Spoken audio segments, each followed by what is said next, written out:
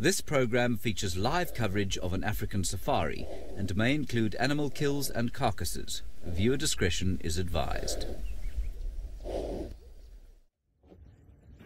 Good afternoon, everybody, and welcome to the Sunset Safari on this glorious Sunday afternoon. I think it's the 15th of April, halfway through, if you can believe it. Fergus is on camera. There you are, you saw my name there. It's James Hendry, in case you're illiterate. And in the final control, we've got Rebecca on the Vox, and on the keys, I think we have still got the long-suffering Lucas. Anyway, on the other vehicles, we have Taylor and Brent. There was some fear of rain, believe it or not, a little earlier. It was raining. From what? I couldn't possibly tell you. Anyway, send us your questions or comments on this easygoing Sunday afternoon, #4Live, or on the chat stream on YouTube, and we'll do our level best to answer them and entertain you for the next 3 hours or so.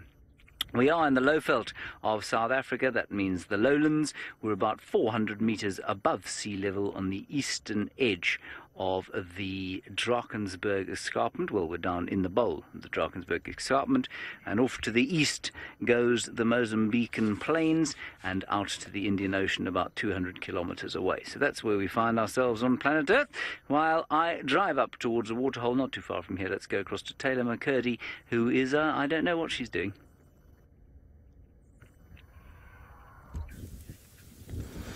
I think everybody thinks I'm trying to get off work at the beginning of the show.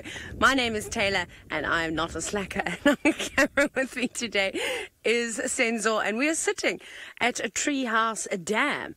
I don't know why Bexar signal is being strange. Already the gremlins are trying to get us. But remember, you can chat to us, and I look forward to having conversations with all of you. And hopefully we're going to find some animals to have some conversations about, because at the moment there's not even any blacksmith lapwing at Treehouse Dam.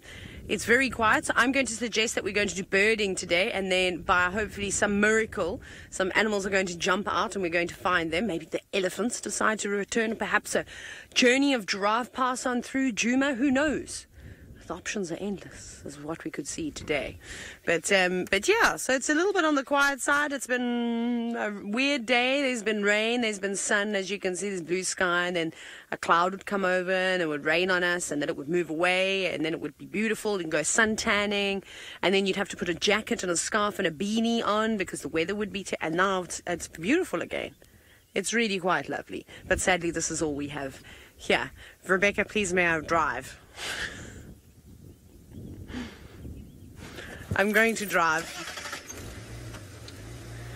I don't know why the gremlins are attacking us. I think I can see some warthogs, so we're going to try and get a bit closer to them. They're down over there. I saw them feeding in the grass, but a bit too far away. Oh my goodness. We are not being attacked by signal gremlins. Can you believe it? Well, hold your breaths here, because we went a little bit downhill, but we're going back up again. Are we still here? I think it might be one of those drives. Okay, warthogs, where are you? I saw you. I saw them moving. But where did I see them? Oh, it's too far away.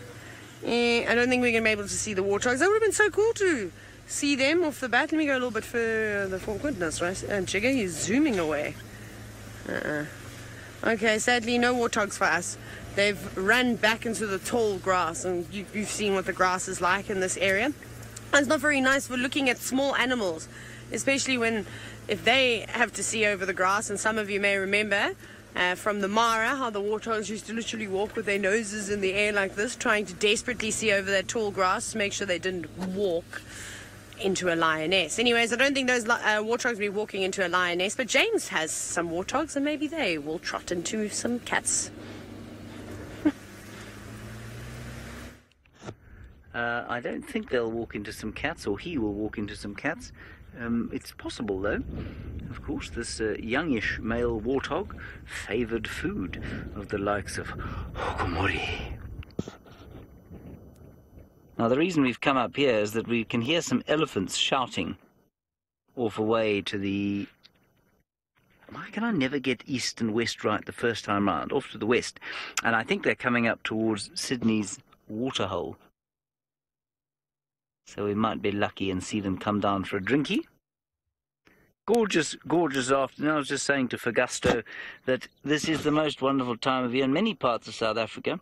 He, of course, lives in Cape Town, lamentable settlement but for this time of year, when the wind stops blowing for about 2 weeks. Where my parents live in the Eastern Cape, also the wind tends to blow a bit, but this time of year, just glorious.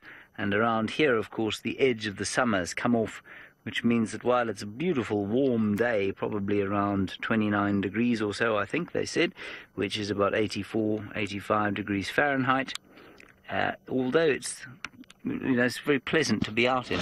One doesn't feel like one's cooking like one does in the middle of summer.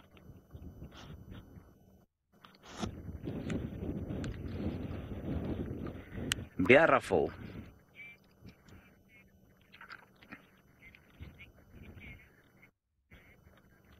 All right, we're going to stay with this warthog.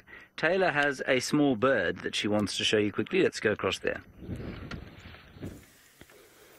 We've got cuckoos. We've got 2 cuckoos, in fact. There are, I think. Can you turn and look this way, please?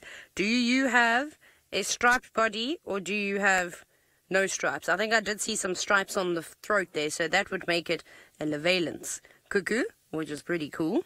And there's a pair of them. Now, I suspect that they've hopped into this guarri tree looking for caterpillars because, well, caterpillars are the favorite food of the cuckoo species of birds. I'm trying to see where the other one has gone now. It has flown away.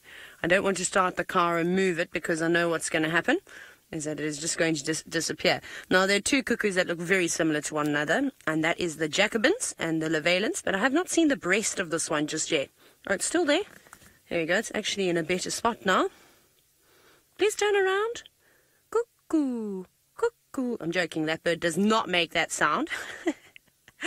This is the sound of a Levalence cuckoo as I'll play it softly. Yeah, that's definitely a Levalence. So that's not that bird calling. That's me very quickly just playing the call so that you can hear it. Very nice. And anyways, these birds are migrants. They are intra-African migrants, so I don't think they're going to be here for too much longer. Just like everybody else, they typically arrive towards the end of the year, the start of summer. And, oh, thank you, you're being very polite. And then they normally linger around for a wee bit and should theoretically start heading north. Oh, there's another cuckoo calling in the far distance. Should start heading north now, April, May. Which is quite cool.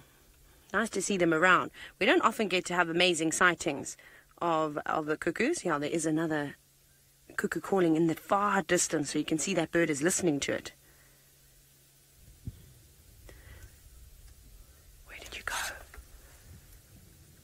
I think it's now responding to the call behind us and going. Anyways, okay, well, that was quite nice, hey? Very nice little sighting. Well, actually, it wasn't a brief, it was a long sighting. I'm trying to know where the second one went. Jeez. It's been Sorry about that rather sudden departure from Taylor's cuckoo.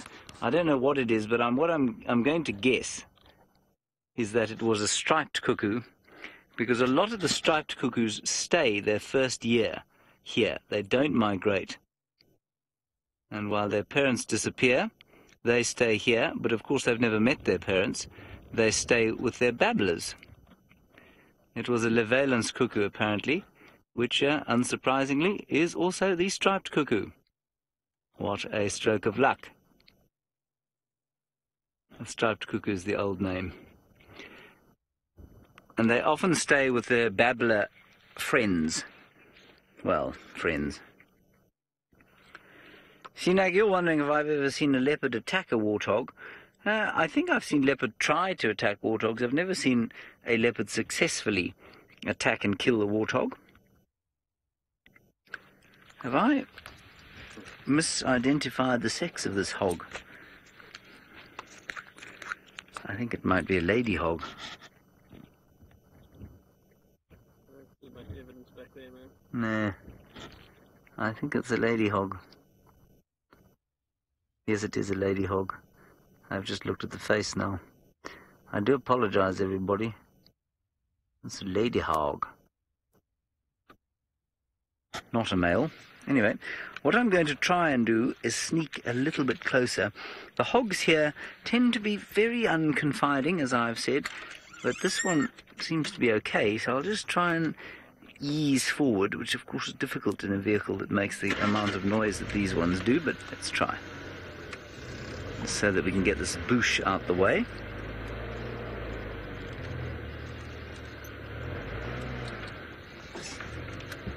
I'll probably hit a stump or something and give it a terrible fright. Ooh, and there's an impala just behind. The ultimate two-shot.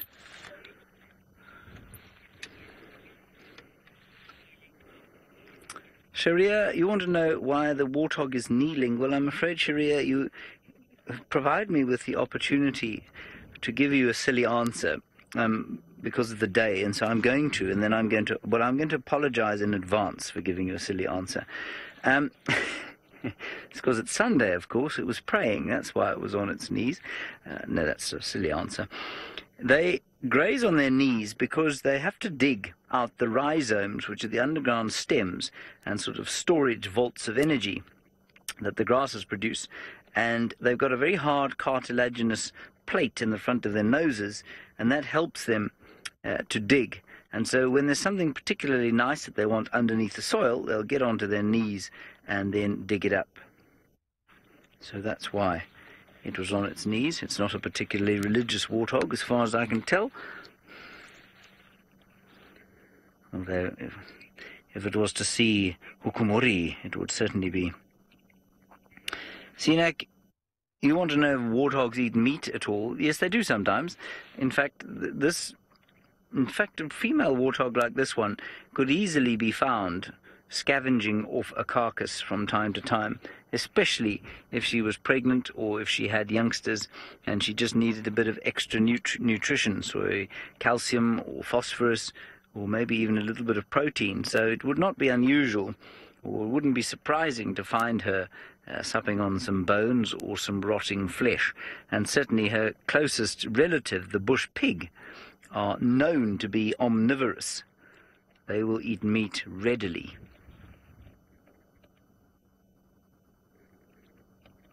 She's got a wonderful set of tusks, I must say. That's why I mistook her for a boar to start with. All right, let's go across to Brent Leo Smith. You haven't seen him yet this afternoon. He's on his way to Cheetwa. Hello! Yes, sorry, we had a few as we were getting started, so we got out a little bit late.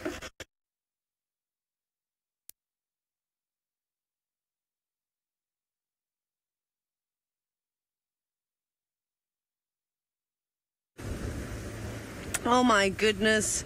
Apologies, everybody. You're just going to have to, grin and bear with us today.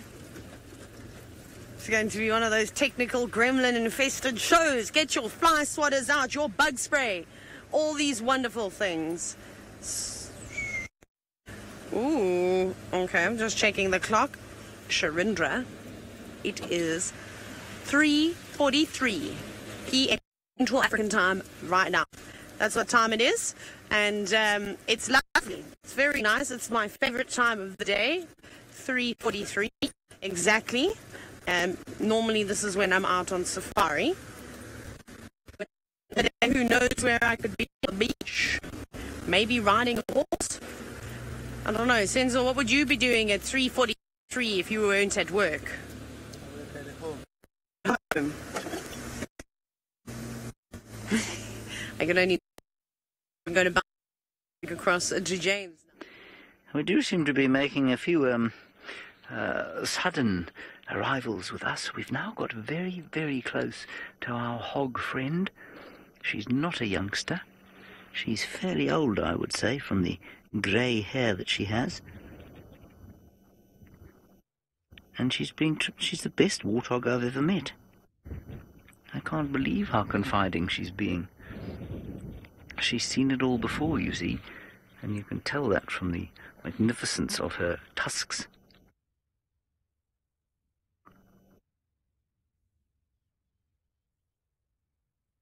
And maybe you can just see the wind flickering through the grass stalks there. Very gentle breeze coming out of the southeast. And you might be able to hear one or two robins calling off to the west. I nearly said east again.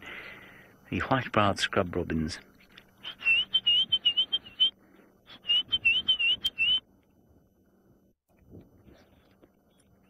Oh, dear, what's the matter?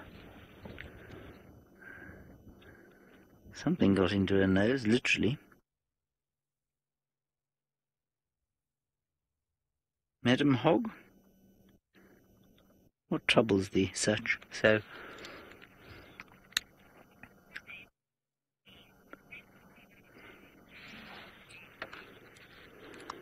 no, Willie, you're absolutely right. In fact, it's the same applies to just about anything out here. You say it's not very easy to reach old age.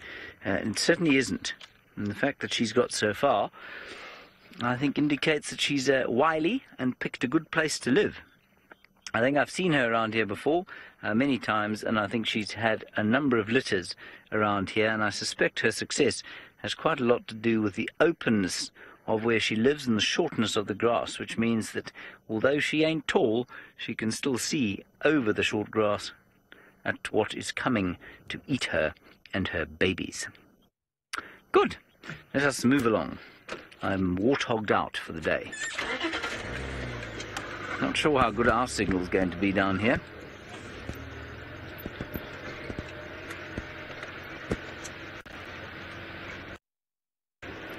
We did hear some elephants, and I guessed to hear, but I feel like I've guessed.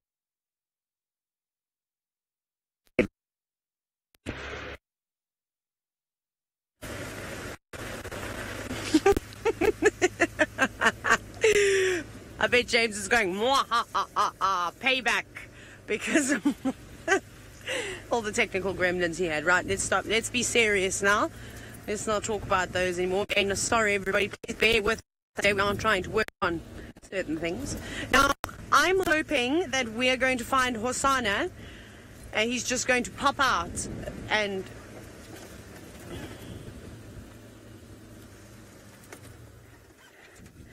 Okie dokie, everybody. Right, I've got a very important announcement to make.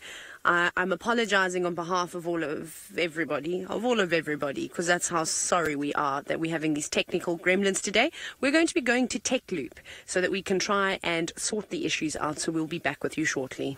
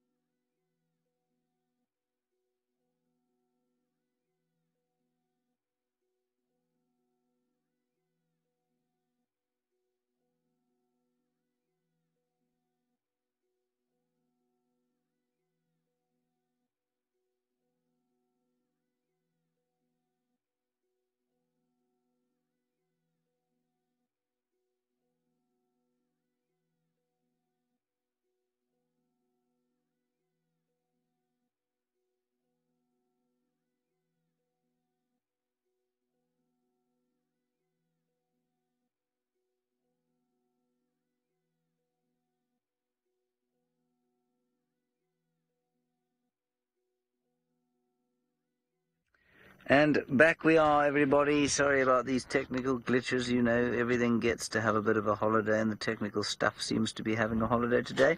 Rest assured, our technical staff are not having a holiday at all today. They're working like slaves, trying to get everything fixed up for the rest of the show. These are impala, in case you've just joined us. The most common antelope in all of South Africa. Not the national antelope. We don't have a national antelope. We have a national gazelle, which I suppose is an antelope, actually. And that is the springbok, which does not occur here. Replaced ecologically by the impala. Very strange kind of weather. As Fergus was saying, we are surrounded on all sides by massive build-ups of cloud, and we seem to be in the eye of the storm under a beautiful green sky, beautiful blue sky. It is blue that's the sky, isn't it? It's green that's the vegetation. Yeah, I think. Just doing a handstand. Yes, I'm doing a handstand. Good point. We didn't find the elephants, I'm afraid, everybody. Not that we've looked particularly hard.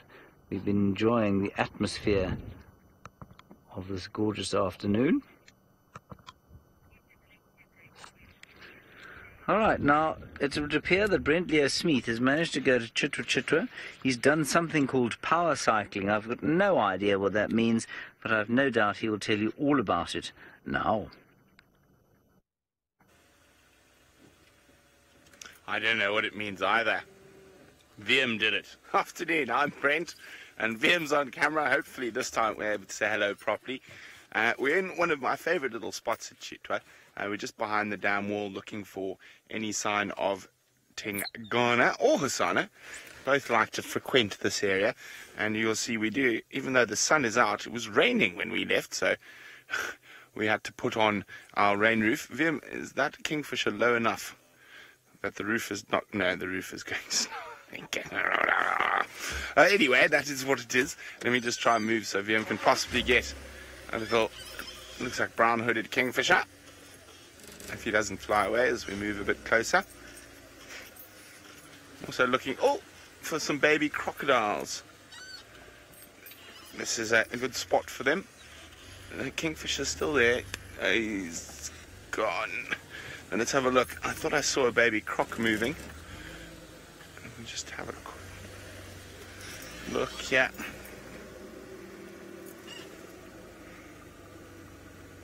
That is not a croc. That looks like a bit of mud, isn't it? Or a stick.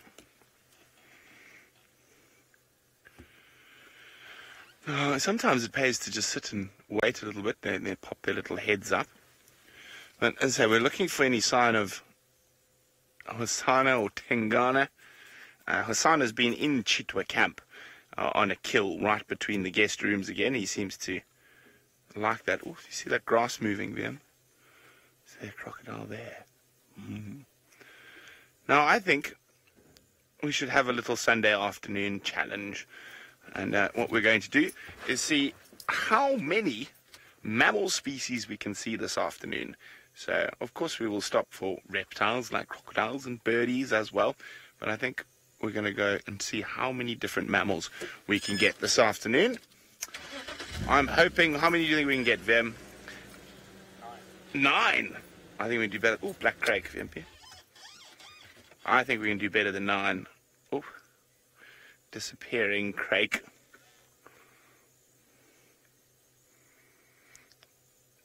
I have not checked out the barn owl nest recently, Brent.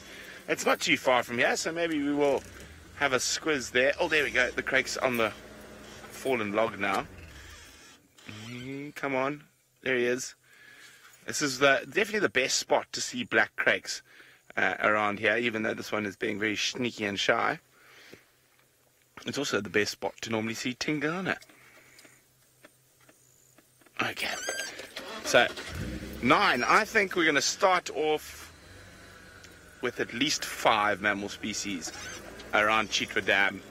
So I think 9 is is doable. I think if we got to 15, I'd be really impressed. Managed 15 different mammals in a drive. That would be pretty awesome. So I think we're definitely going to get waterbuck around here. We're definitely going to get impala. We're definitely going to get kudu. I mean, not kudu, hippo. Kudu we should get. Inyala we should get. Well, instead of rattling off, let's see how many we can get on camera. I'm hoping leopard will be one of the ones we get. Either Hosana or Tingana or Kuchava.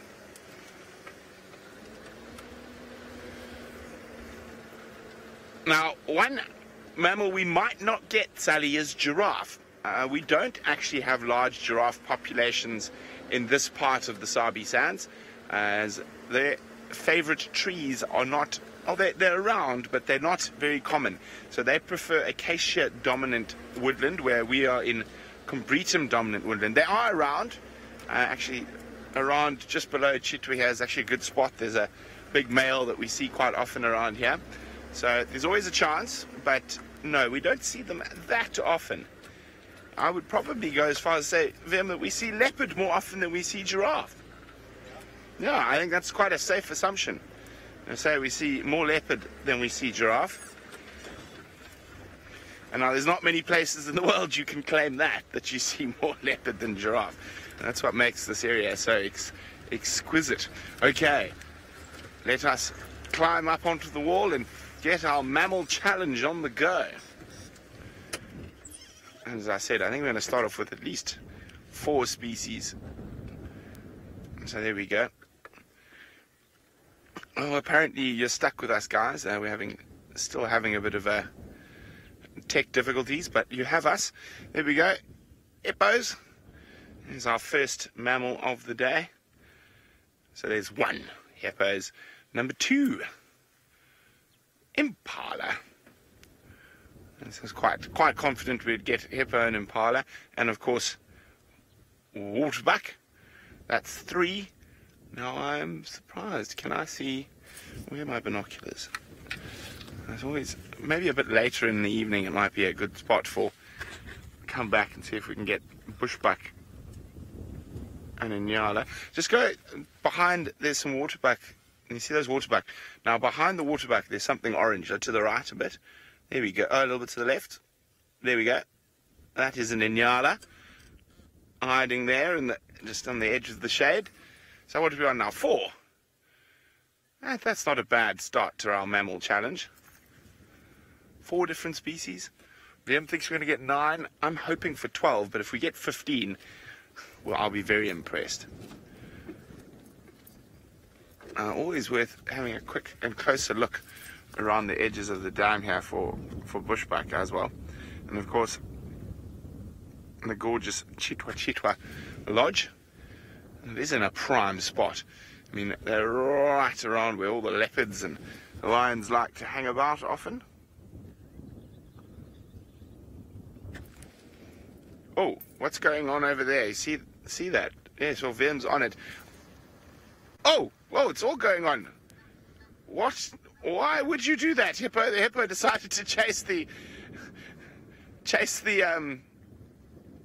Egyptian geese. Why are those waterbuck running so? I wonder if that was the male chasing them around, feeling a bit frisky. Let's go have a look in that area and see what's happening there. Maybe Hasana is causing havoc. Sorry. Now, let me just turn that. Costa, thank you. Thank you. Costa is... Costa, the highest concentration of leopards is quite a difficult one. The highest concentrations of leopards in Africa that I know of is supposed to be the Luangwa Valley in Zambia.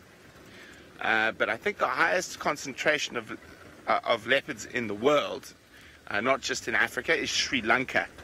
One of the parks in Sri Lanka, I can't remember which one, is said to have the highest concentration of leopards in the world.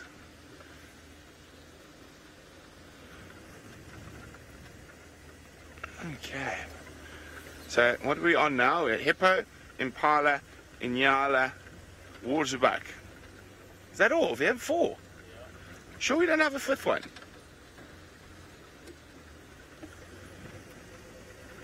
As I said, that waterbuck ran out of that top section of the dam. And still staring. There's one waterbuck still staring there. But I said it could have been the male chasing about the females. You see, Vim spotted a crocodile. Where are you looking, Vimpy? Oh, wow. I was looking far away, but there's a big croc basking. Now, as we get further and further into the winter months, we are going to see these crocs basking more and more, as it's quite chilly. That's one of the big, who's that, Vlad, or Boris the Blade, or Vlad the Impaler. Now that crocodile is plenty big enough to chomp on a human being.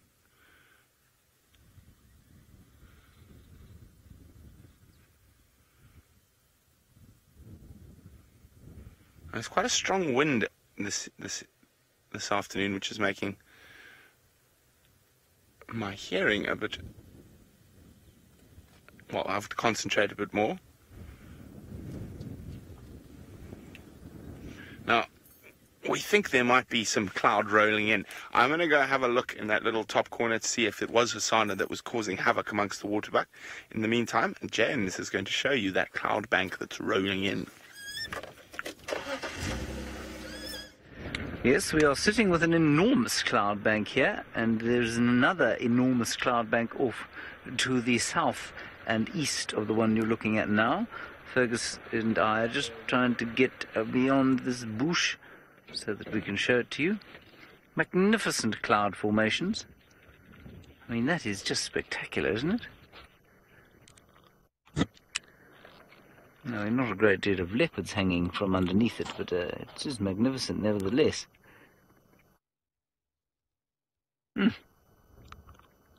Gorgeous.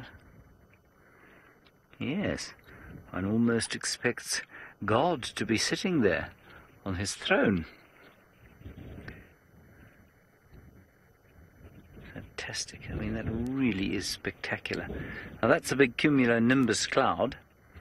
A big thunderhead, as I think they're called in some parts of the world.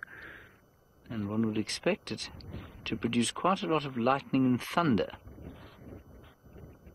None of which I can hear. Well, I can't. You can never hear lightning. You can certainly see it. I can't see or hear any lightning or thunder now.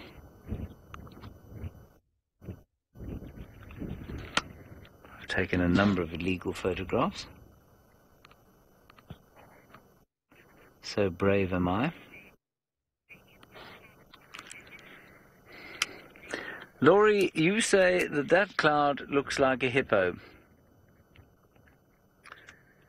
Laurie, I'm staring hard at that cloud, and a hippo I'm afraid I'm failing to discern. Can you see a hippo, Fergus?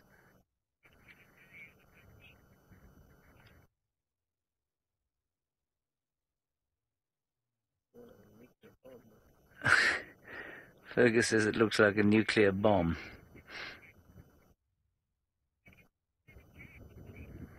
And apparently that's what Conrad and Jared in the final control said as well. Except the Russians didn't have anything to prove it. Well, quite.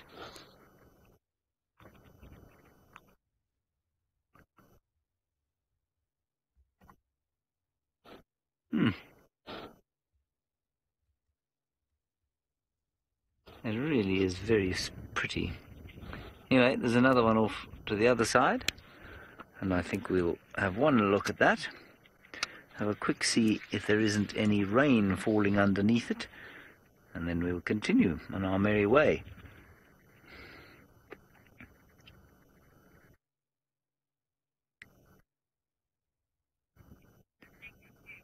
Beautiful. Alrighty, let's go from this massive macro scale cloud down to a micro mammal.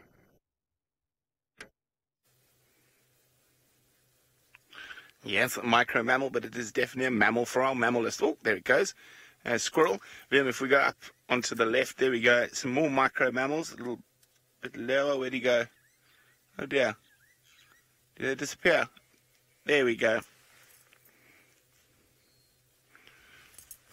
Look at that. Another micro mammal, the dwarf mongoose.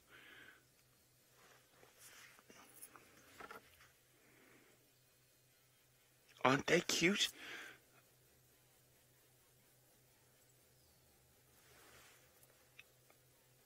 I can hear them just...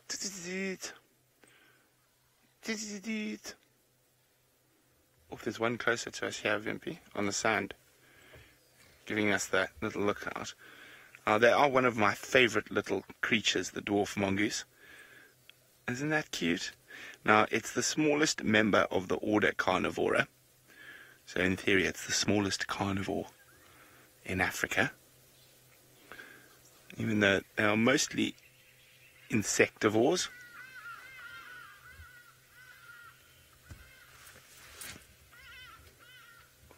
Oh, it sounds like the fish eagle just arrived and caused absolute pandemonium behind us. Just heard all the birds explode and the hardy-dars. So that sounds like a fish eagle. When the fish eagle arrives at the dam, they tend to panic like that. Oh, our dwarf mongoose has disappeared. But so they've got very, very complex social structures. Let me just try to see if we can get another view of a dwarf mongoose, because our squirrel's disappeared. And he's still hiding in there. Here we are. No, into the grass. And it's quite lucky to see them out in the open like this. Quite often they'll skedaddle. We do have some very nice relaxed groups though. Now, they're one of the only animals that will love each other instead of fighting. So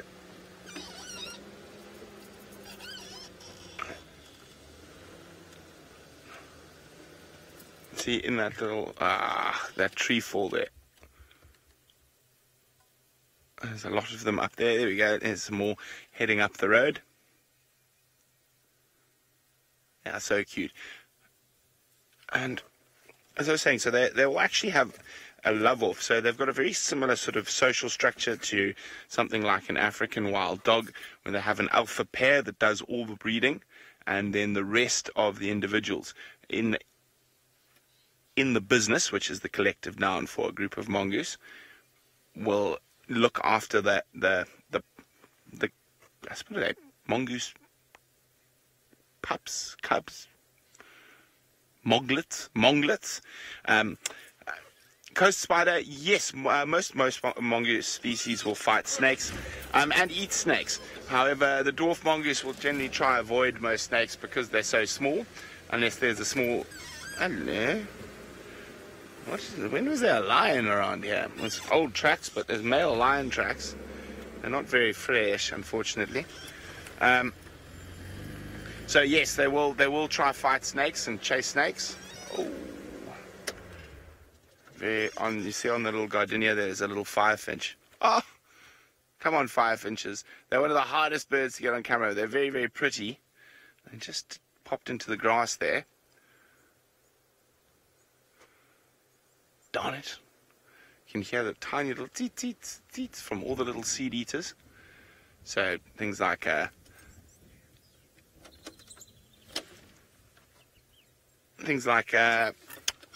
waxbills and firefinches.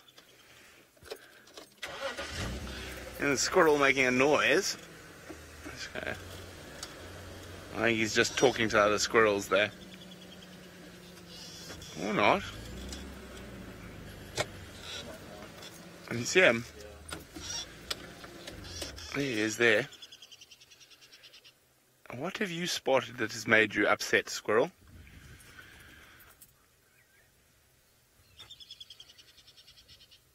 So that is an alarm call, but I can't see what it's alarming at. Not a very serious one, though. So when they're really serious, their tails make... So as I say, you never know. Hosana has been spending quite a bit of time in the lodge itself, and the boundary of the lodge is not more than 100 meters from us here. So that's a squirrel. You never know if Hassan has heard me talking and decided to come investigate because he's bored. Squirrel?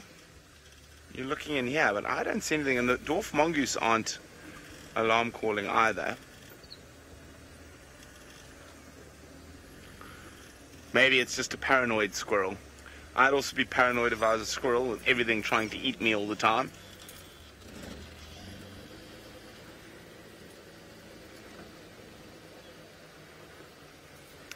Okay, so what we're going to do now is we're going to do a sort of big loop around the lodge, see if any leopard tracks come out of the lodge area, well, mostly Hassana, and also see if we can find any tracks of the old man Tingana.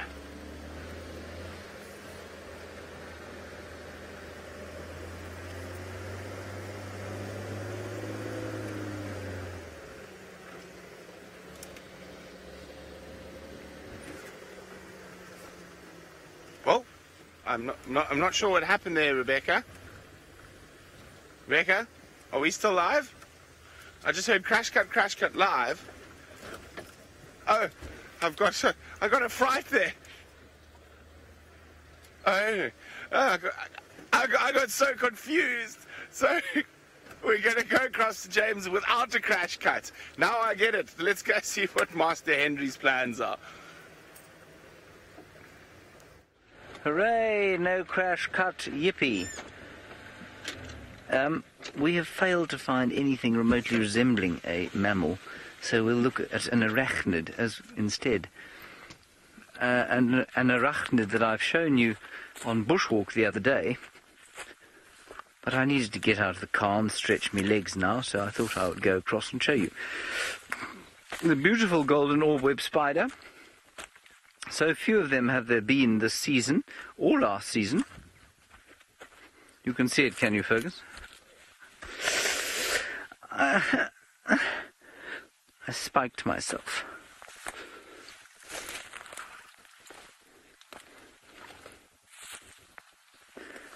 Now this lady is the same size as the one that I saw before.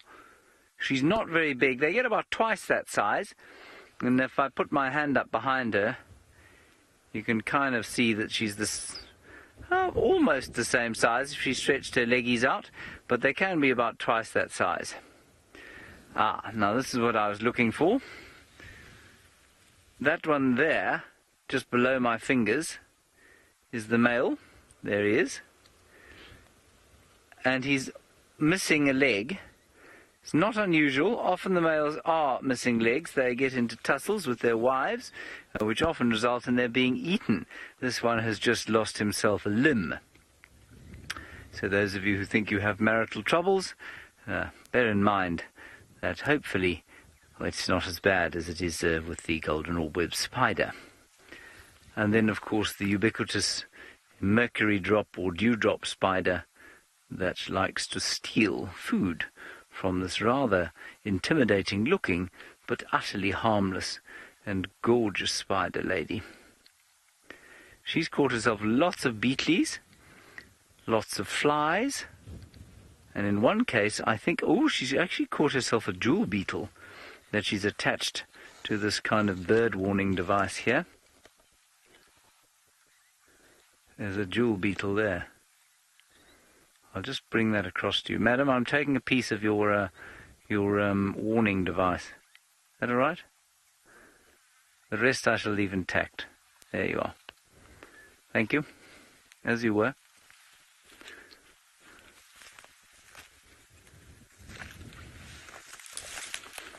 Here I come.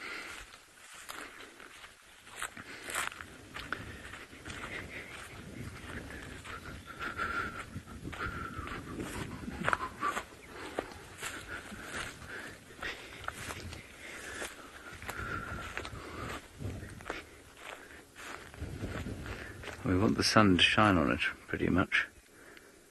I think it was a jewel beetle here. You see it there? How's that, Ferg? Gorgeous iridescent colours. So I think a jewel beetle. Initially I thought a cuckoo wasp, but this one's got elytra, and it is therefore a beetly. Okay, good. let's move on. We're going towards Gallagher Pan now. We found nothing up in the northeast, west, northwest, so we'll go into the centre. I believe Taylor has made it all the way to Beef Hook Dam. Let's find out what the hippo are doing there.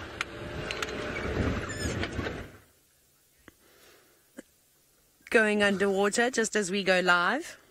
Typical, as you can see. There we go. There's another one. Very cool. Now, there's a group of hippos here, which we call a pod, as most of you know, but just in case there are some new viewers, please open your mouth. Thank you very much, hippo.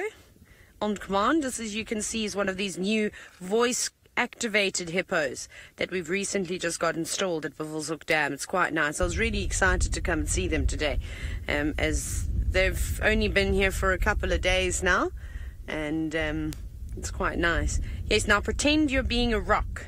Oh, look at that. It's just amazing. I'm hoping it's going to roll over next.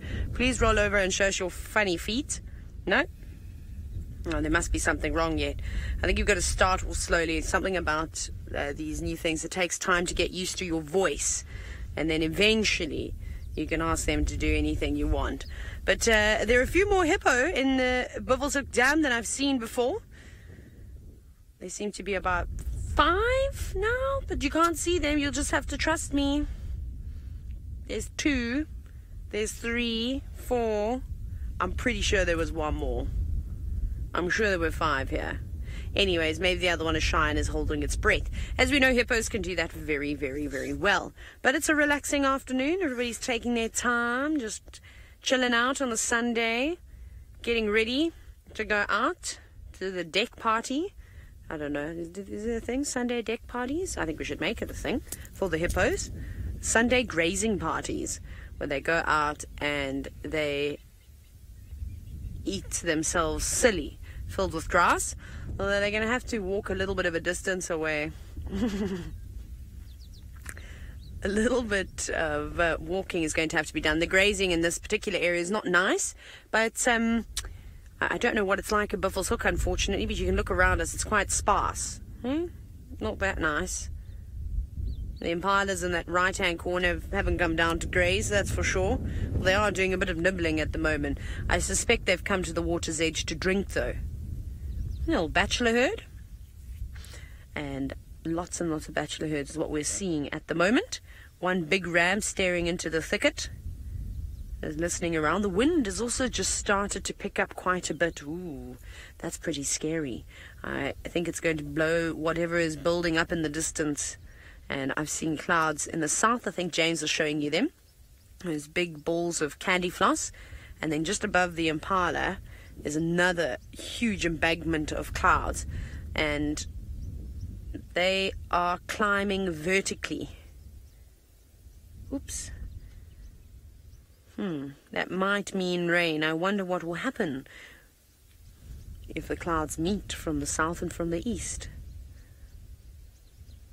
Anyways, if this wind keeps up though, it might blow whatever's brewing in the sky away. Now, for those of you that have never joined on one of these live and interactive safaris, you can actually ask me questions. Can you believe that? Or James, or Brent. All you have to do is hashtag a safari live. Or you can also talk to us via the YouTube chat. That's also acceptable. Now, I suppose I better give you a very quick update. Since I'll be ready in case the hippos do something exciting, then I'll just duck. Should we do a practice run? A practice run. So if the hippos open their mouths while I'm about to tell you a story, this is what's going to happen. 1, 2, 3. Wow, Senzo, that was so quick. But that's what we're going to do, though. Only when a hippo opens its mouth, though. But for now, I'll quickly tell you a story. So we're driving up Cheetah Cut Line. We can kind of see where the Torchwood Pride have come in. Also saw some male leopard tracks. Very exciting. They didn't look massive either. So I'm wondering if they aren't Hosannas. Maybe he popped into Torchwood. I didn't quite see where they went off because we had all the Torchwood tracks sort of mingle in with the leopard tracks, and then I just gave up because we know how many sub-adult lions are in the Pride.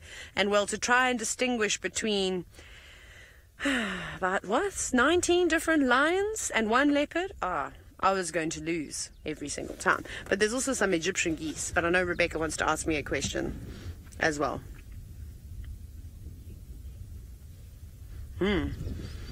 Okay. Also, I was wrong. There was only 4 hippos. So let's just quickly go back to hippos. Sorry, Senzo, just to coincide with Coastsider's question about senses of hippos. Now, their most acute sense, I suppose, when they're in the water, what do you think it's going to be? I'm going to go with hearing. Because, well, their eyes, ears and nose are all on the same plane when it's above the water. But we typically see their ears working quite hard. When they go underneath the water, I don't know what they'll be using. They don't really need much underneath the water. I suppose they can maybe open their eyes. I don't know how much they'll see in the murky water, however. But they're definitely not chasing after fish.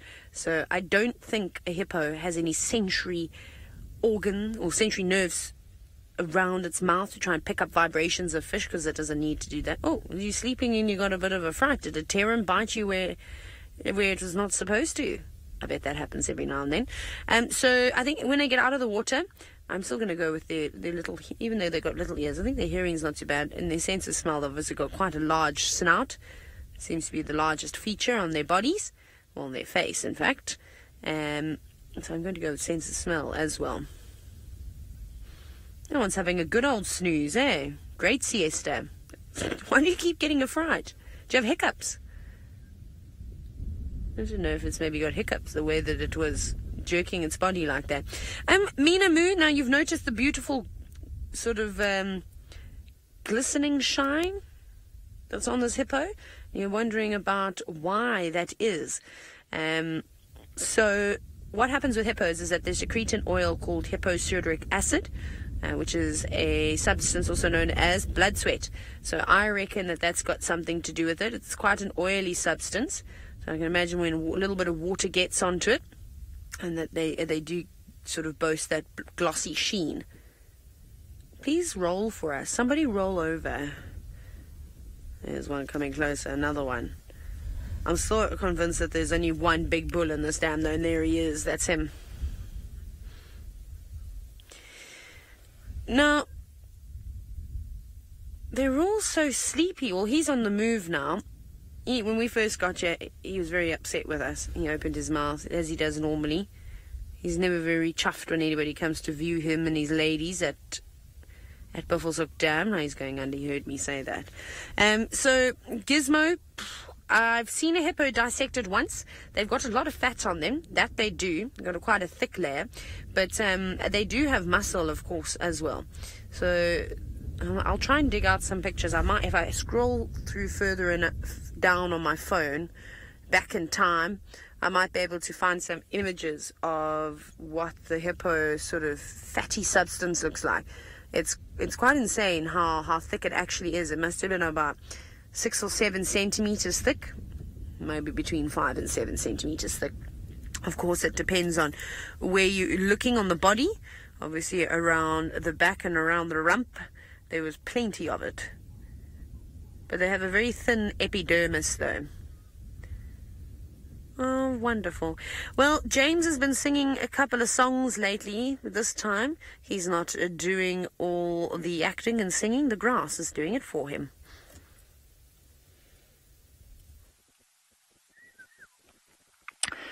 Well, I think that on a Sunday afternoon when there's not a great deal to find, what one should do is lie in a field of grass, observing the culms waving above one's head as the great blue vault of the African sky stretches infinitely up.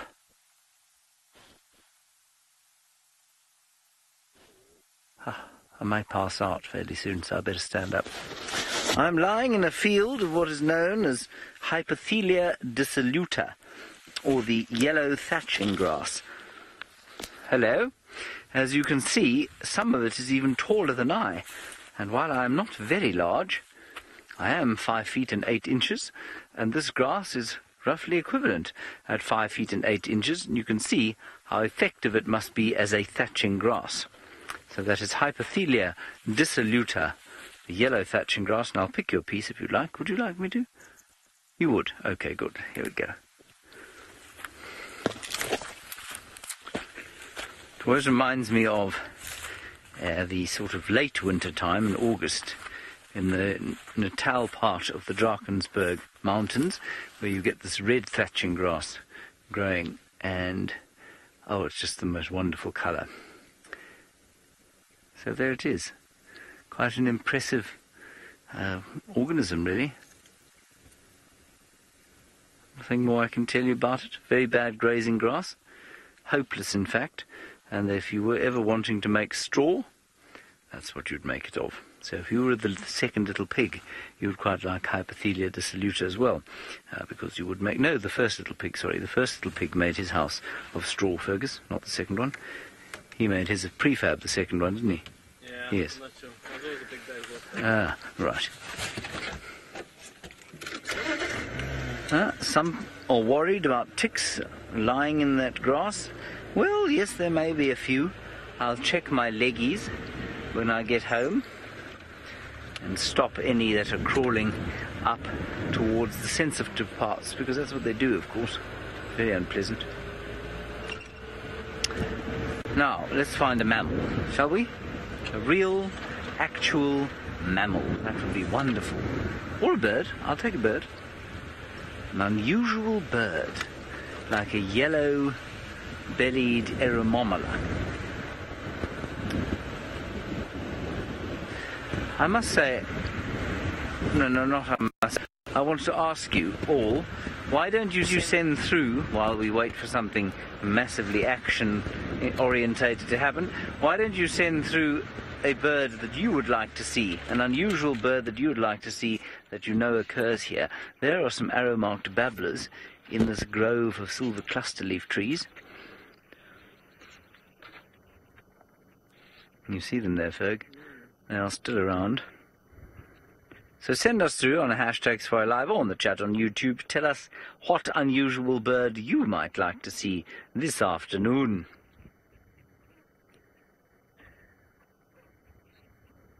Gone. They're popping around. They do like to pop. There's one in that tree there. There we go, it's just gone to the left. This is the fascinating babbler sighting. Ah, there's its bottom. Wonderful. It's a flock of about 10 of them. Trish, you'd like to see an ostrich? That's a good call. Brent may be able to find one at Chitwa and challenge him with ostrich. I think I've seen one there. I think I've seen one on the airstrip, actually. Ali, a Corey bustard, another good one. Many in the Mara, of course, and some here, but not very common. What else? I would like to see a yellow-bellied eremomola. They are gorgeous. They have yellow bellies. That's why they're called yellow-bellied, Fergus. Yes, the yellow-bellied thermometer.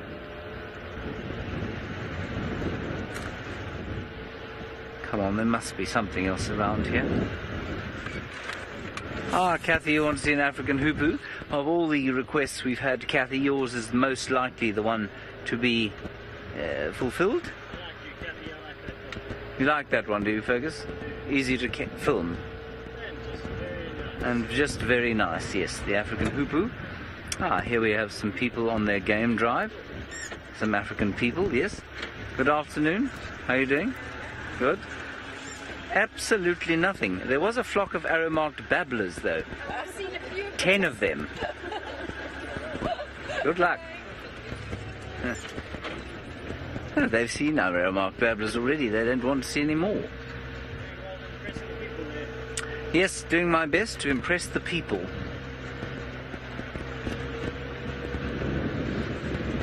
I suppose I should have asked what they saw around here. All right, well, good news is Brent Leo Smith has managed to find himself some footprints. Let's see if he can find what's on the end of them.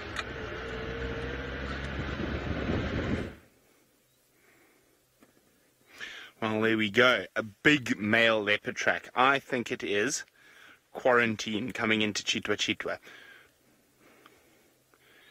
So sometime during the day today, quarantine is marched in. So I think it's quarantine.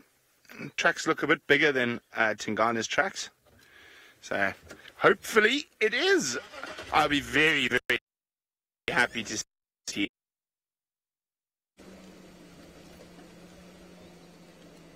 Now, for those of you who might not know who quarantine is, and haven't been watching for that long, quarantine is from Karula's litter before Hasana and Shongile. So his brother is Kunyuma, but he's on Mala Mala now, where they call him the Senegal bush male, and he's set up territory to the south here. So, and quarantine kicked out his older half brother, who was by the name of Shivambalan, and pushed him out of this area to the east of us, Cheetah Plains and the southern sections of Torchwood. Oh, hello. Is that a female track as well? Let's have a quick look at. No. Snot. Is it? Is Kachava around as well? No, it's not. It's not. But these tracks are quite nice. You see them just carrying on here. I'm just going to keep checking where they're going. Fingers crossed we get to find quarantine. Now, the main reason I actually came out into this area was to try and get our mammal list up with Steenbok and Duiker, but I'll take leopard tracks, I will. Justin, sorry, let me just fiddle with this button here. Justin, he's called quarantine because of the area he frequented when he first became independent from his mother. So there's that clearing outside of our camp called Quarantine, and it's called Quarantine as that's because where they used to quarantine cattle when people were still trying to cattle farm in this area, so they would quarantine. So he spent a lot of time on the quarantine clearings when he became independent from Karula. It's going very slowly, and he seems his tracks are still here.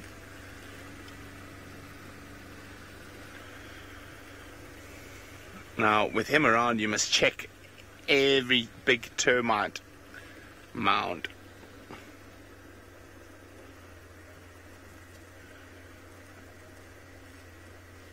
Okay, so Karula was a very successful female leopard for many years, and she produced quite a lot of offspring.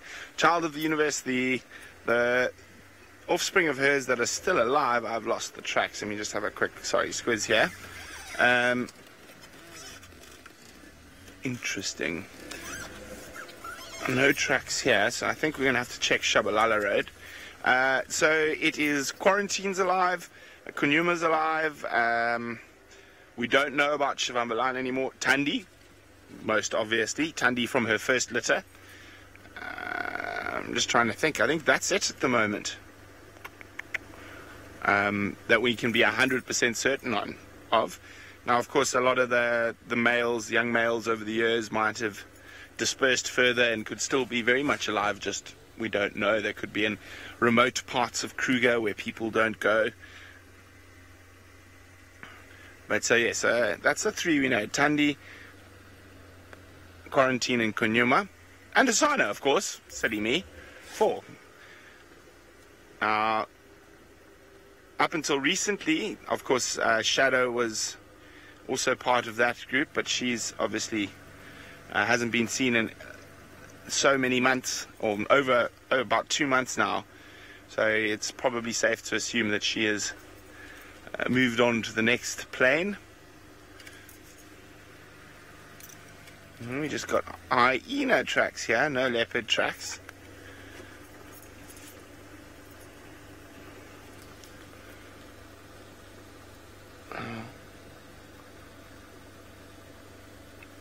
Now we look for various different things, Evelyn, when we're trying to locate a leopard.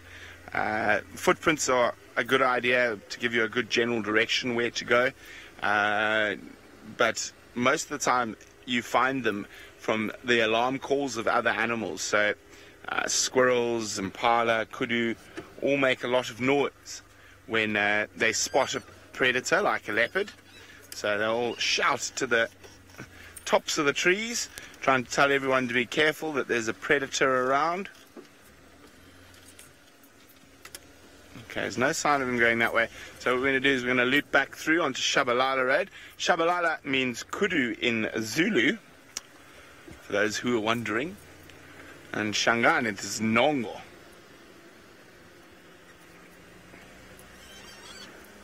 Now, as I say, quarantine's been pushing slowly further and further into Chitwa. Now, this is probably a better territory than the one he's got. That's why he wants to take it from Tingana. But it's going to be very interesting to see how the leopard dynamics play out in the next little while. Now, it seems like you set James a bird challenge, so let's see how he's going with that. No ostriches, no African hoopoes, no Cory bustards. It's getting quite windy, which I think is making finding ostriches very difficult. They like to, go into their burrows when it's windy like this. I agree with Brent that the leopard dynamics going on here at the moment are fascinating. I mean, they've played out here for millennia, but it's not often that you get to actually watch a takeover and a change like the one we've been able to now. There's a tiny little flock of birds on the top of that tree there for gusto. Well, there's one bird. It's calling. Top, you got him there. There we are. Don't fly, please. Oh. Two of them. They were yellow-fronted canaries. Beautiful little yellow canaries, really. And apparently Rebecca wanted to see the yellow-fronted canary. Well, we aim to please. Looks like a good climbing tree, that one.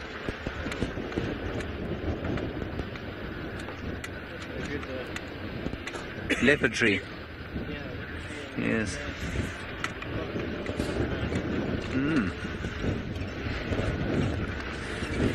Also, I would like to know what has happened to Shadow. There's been apparently no word from or of her for some time now. And one doesn't want to fear the worst, but it would seem that things might have, not been particularly pleasant for her. Skeeter, you were wondering what happened to Shadow. I don't know. And there haven't been any reports of her for a while. Shadulu obviously pushing down into her territory. Shadow, for those of you who don't know, now I guess she must be 10 by now. 10-year-old female leopard, Tundi's litter mate. So, a bit odd that we haven't seen her. No, 11. They're 11 now. And she used to hang around here.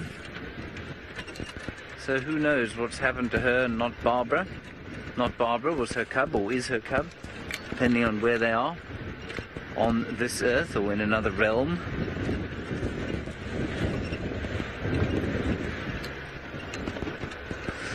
Bob, a nice one from you about the life expectancy of a leopard. Well, it really does depend on a lot of luck. Potentially leopards like Tingana could live up to sort of 14 years old. That would be very old for a male. I think the oldest male on record in the Sabi Sand was the Campan male who made it to 15. And that's very old. So, I mean, 12, 13, 14, that would be around about the age for a male leopard, if he manages to stay out of trouble. But of course that will reduce as soon as pressure is brought to bear. And no one can predict what sort of pressure will be brought to bear on these animals. And certainly Tingana, who's, I don't think he's quite hit his 12th birthday yet. I'm surprised that he has lost as much condition as quickly as he has. And I really think that he is ill. I don't think he's well. I remember that one day we found him lying underneath a bush and he just didn't move. And this was before we'd seen Hukumuri, and he just didn't move. For 2 days he lay under that bush, and then he sauntered into Chitra camp and lay there for another few days. He's put on weight since that time, but he seems to be doing a lot of sleeping, and I wonder if he's just not well, and if that hasn't allowed Hukumuri to come into this area unchallenged. And now for Tingana to take it back again, very difficult. Female leopards live a little bit longer than the males, potentially up to 17 or 18 years, and in captivity probably a bit longer, but I would say an average of 14 or 15. And our beloved Karula obviously only made it to just over 13.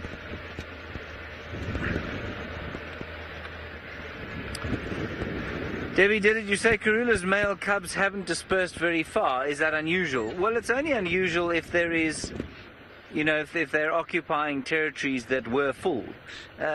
Obviously, Quarantine moved onto Cheetah Plains, into an area where his father used to be sort of dominant, and his father then disappeared, so that kind of gave him his spot, and he wedged himself between his brother Shivambalana and Tingana, and I think Shivambalana has just gone further and further east into the Kruger, and so Quarantine's found himself a small, there's a green pigeon that is now flying at a great speed away from us. It was eating these fruits. Quarantine's just found himself a sort of, not a very large territory, but a territory there between Cheetah Plains and Chitwa, moving on to Chitwa now. So I don't think necessarily that her other male offspring, I mean, Gunyuma went all the way down to Maasai Mara, that's quite far. Shivambalana has gone into the Kruger. I don't know where, I don't even remember if Misho and Induna were both males, I'm not sure. But they certainly aren't seen around here anymore. So no, I don't think they are dispersing unusually close to their natal territories. There's the vulture whose home is in this tree. Let's have a look at him. Oh, no, we've got behind a tree, which means he'll probably fly as soon as we get any closer. Please don't fly. Please stay where you are. There's nothing else to see except you. There we are. Wonderful. Now what you will see, of course, is the vulture up there in the tree, and below his nest a mistletoe. And in vulture society, of course, the romance of mistletoe happens beneath your nest, not above your door. Did you know that, Fergus? Yes, exactly. You don't want to go to a vulture party unaware of that. You might find yourself having to kiss a lappet-faced vulture, which would be very unpleasant. Russin, you wanted to see a vulture. Well, that is a white-faced vulture, and that is its home. That's the mistletoe I've been talking about, that green spot there, and then the platform of sticks just above is the nest. And they obviously nest in trees. And I think, if I'm not mistaken, I'm just going to check this up for you, I think their egg-laying time is now. Let me just look that up for you. One of the few birds that will breed during the winter months. V for vulture. W for white-backed. There it is. Let's go to eggies. Breeding. Monogamous, presumed to be pair for life. Singly, blah blah.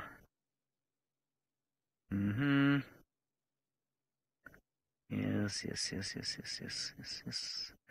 Nest, one adult, presumably male, brings most sticks. Oh, that's interesting.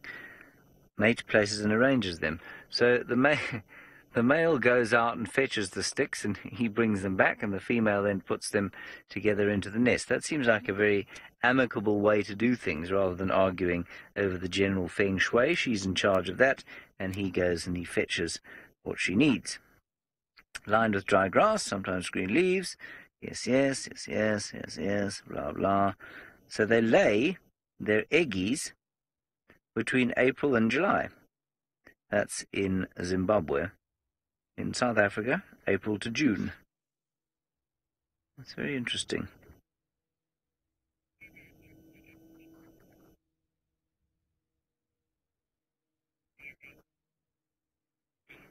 Ah. So, I believe the tailor has seen both of this pair arranging the sticks, so they obviously have a slightly more equitable relationship, a more modern vulture family. He's got an itchy head, poor fellow. Anyway, and the incubation period, just 56 days. And I just want to find out when they fledge then. They fledge at about 90 days, can't be. Nestling period, yeah, I don't know, 108 to 140 days, depending on the conditions, I guess. That's quite a big range. So 120 days is how many months, Fergus? 4 months. 4 to 5 months in the nest. And then they fly away and must go and find disgusting pieces of rotting flesh to eat, all on their own. I imagine being a vulture chick is fairly unpleasant from a meal point of view because, well, not only do your parents eat foul and rotting material, they then bring it up for you to eat when they return home. I think that's very unpleasant. Start with the bar low, man. Yes, start with the bar low, I guess. If you're going to go and eat a rancid carcass, best it tastes better than what you used to get at home.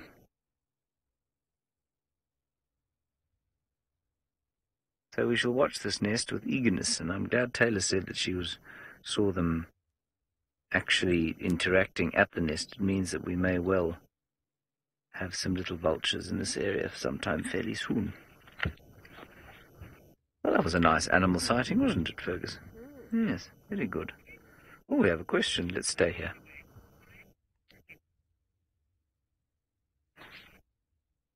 Child of the universe, you say, why are none of the leopard carcasses found? I'm not sure what you mean. They are. It's not like leopard carcasses are never found. We find them. Vultures and hyenas absolutely find them. And so if they're out in the open, then... Oh, I see. Right, so you mean the carcasses of dead leopards as opposed to the carcasses leopards have killed. All right. I suspect quite often because they go off to die in very thick bush. And it is very common, in fact, that you don't find leopard carcasses, no matter how well you know the leopard. And I think what they do is, if they're injured or something like that, they'll go and find such thick bush where they'll choose to sort of either convalesce or die quietly that, you wouldn't find the carcasses. It'd be unusual to find them. And then, of course, in not very long, hyenas will definitely discover the carcasses once they start to rot, and they'll tear them to pieces very quickly. And so, you may find some of the bones that we found are lion and leopard carcasses.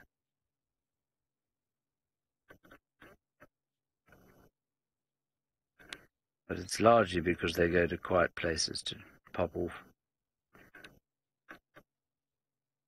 their clogs, as it were. All right, Fergus, shall we press on from our Welsh?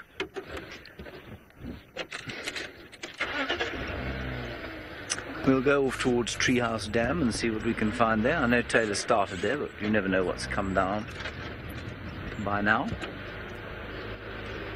Bye, Welsh. Have a lovely day. Afternoon. He's just watching the sun go down quietly, or she is. Maybe they've had a fight.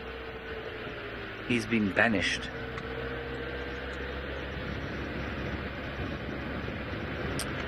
All right, Taylor McCurdy has now given up trying to find signal on Jigger. She's on her feet and on quarantine clearings, and she'd like to tell you about what that experience feels like on a Sunday. Bushwalk 2.0 for the day. Thank goodness I didn't do a workout, because now we're going to do this bushwalk like this, backwards.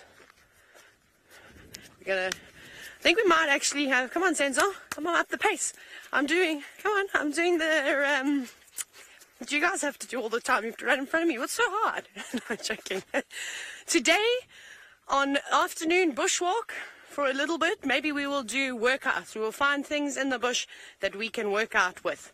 Whether it's picking up rocks, pushing down trees. No, I'm joking, we're not going to be doing any of that. I have absolutely no idea what I'm going to show you on this bushwalk, as I've literally just stepped out of final control. So we will try and find something. I don't think we're going to have a huge amount of insects, I'm afraid, as it hasn't been the nicest day. And if I were an insect, I probably just would have called it quits and stayed home, under cover, under a leaf. So maybe we'll have to be turning over many leaves today. Let's check this wealth area. Wealth area, please give us something. Even a thrip. Not even one. Okay, next tree. Oh, let's go to Brent quickly with monkeys. Well, there we go. Number 7 on the species list, vervet monkeys. Looking a little bit out of sorts in the long grass. Oh, there's a latecomer. Let me just go back a little bit for VM.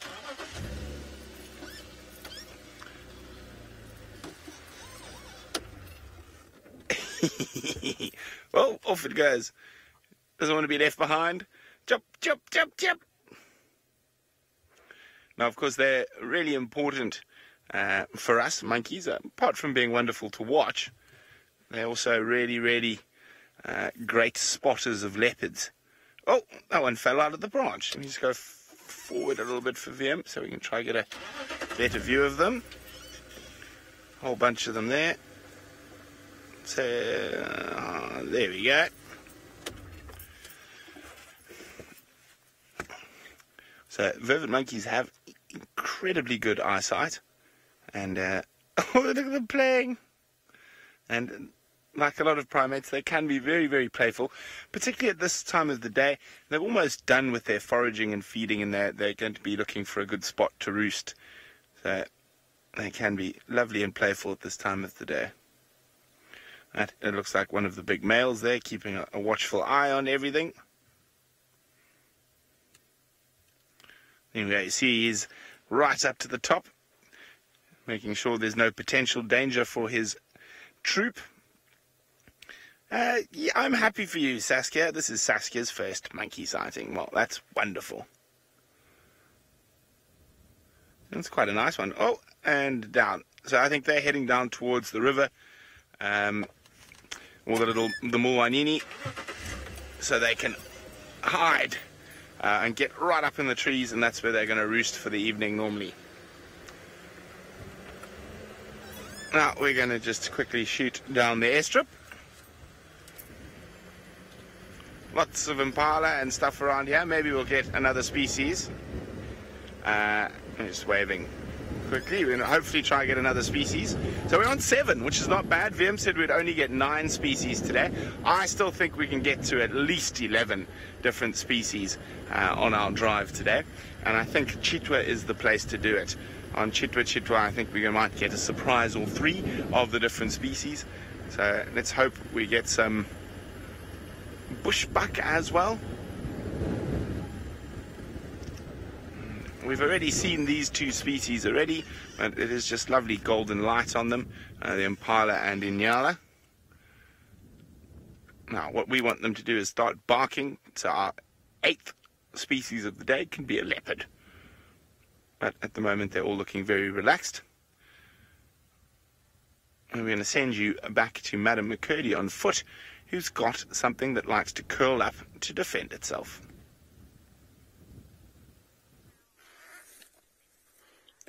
Almost, not yet though. It was scared a minute ago, but we've got Mildred, aka a millipede, for those of you who have no idea.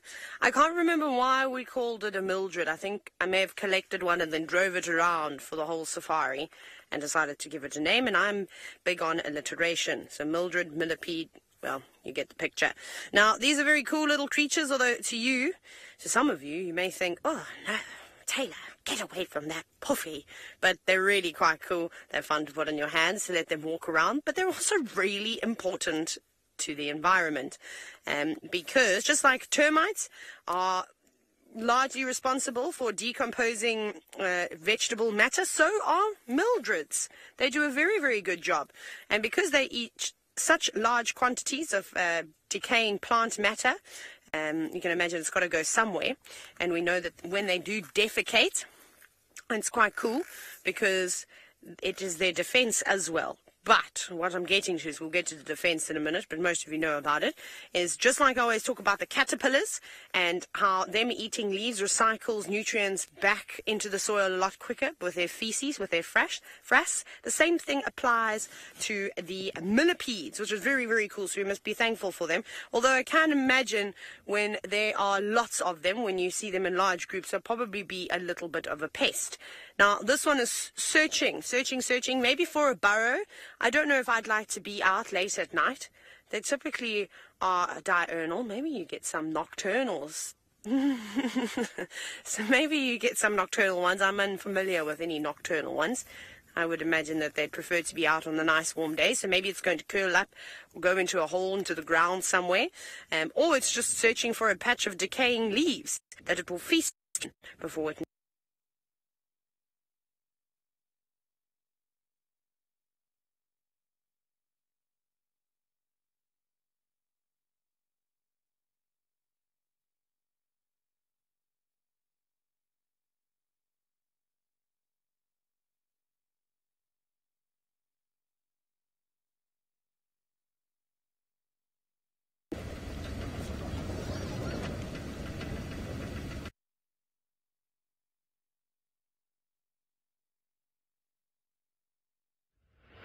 Sorry about that, everybody. We find ourselves once more crashing to us. Us, yes. We had some hornbills, but they were very nasty and they flew away. Ooh, here. Wait, everyone. We've got some real action going on here. Fergus, do you see? It is the canary nettle. Isn't that pretty? And we shall remind ourselves, Fergus, of the Latin name of the canary nettle. Do you know what it is? I'm going to say you don't. Would I be correct? You don't look very Latin, no. No, in fact, Latin you're inescapably not. It's a rather wonderful name, and it goes as follows, if I can find it, because I can't remember it, naturally. It is Sphedamnocarpus pruriens. Sphedamnocarpus pruriens. Would you like to try and say that?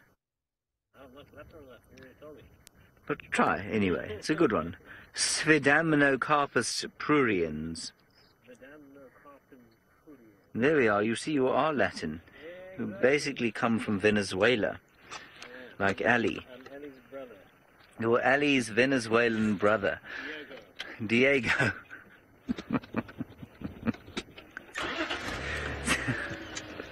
Sphedamnocarpus pruriens. Thank you, Diego. Let us continue to Treehouse Dam.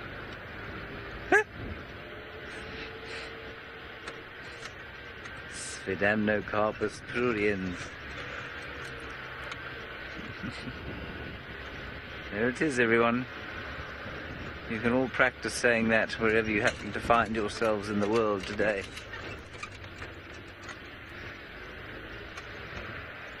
There's lots of Sphedamnocarpus pruriens all over the place.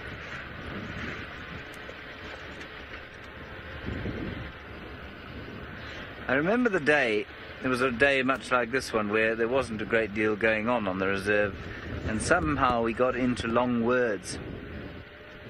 And somebody sent me the following word, hippopotomonstrosesquipedalophobia, which I believe, if I remember correctly, is the fear of long words.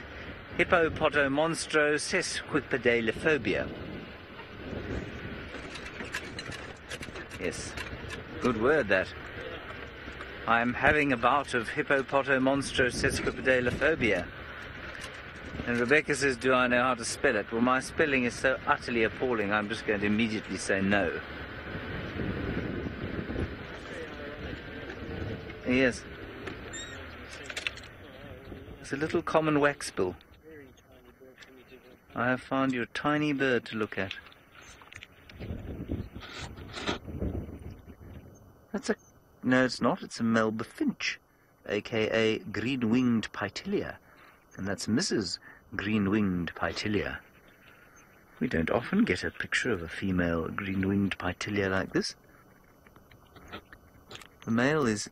Oh, there's... Oh, no. And there's some firefinches. Brent was looking for firefinches earlier. Just below... Oh, gorgeous shot of what looks like a blue-billed firefinch.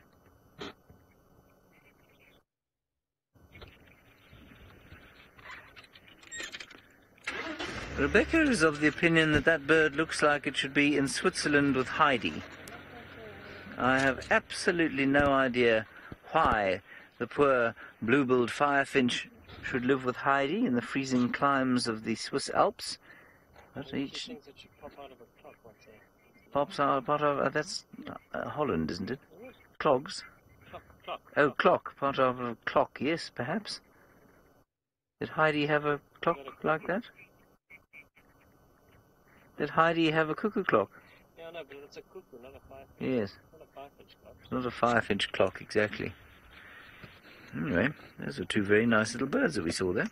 Let's continue. Highlight of the day. You should have an ostrich clock in the night square. All right, Taylor has decided that she is a little bit short today, and so she has managed to gather herself a few feet.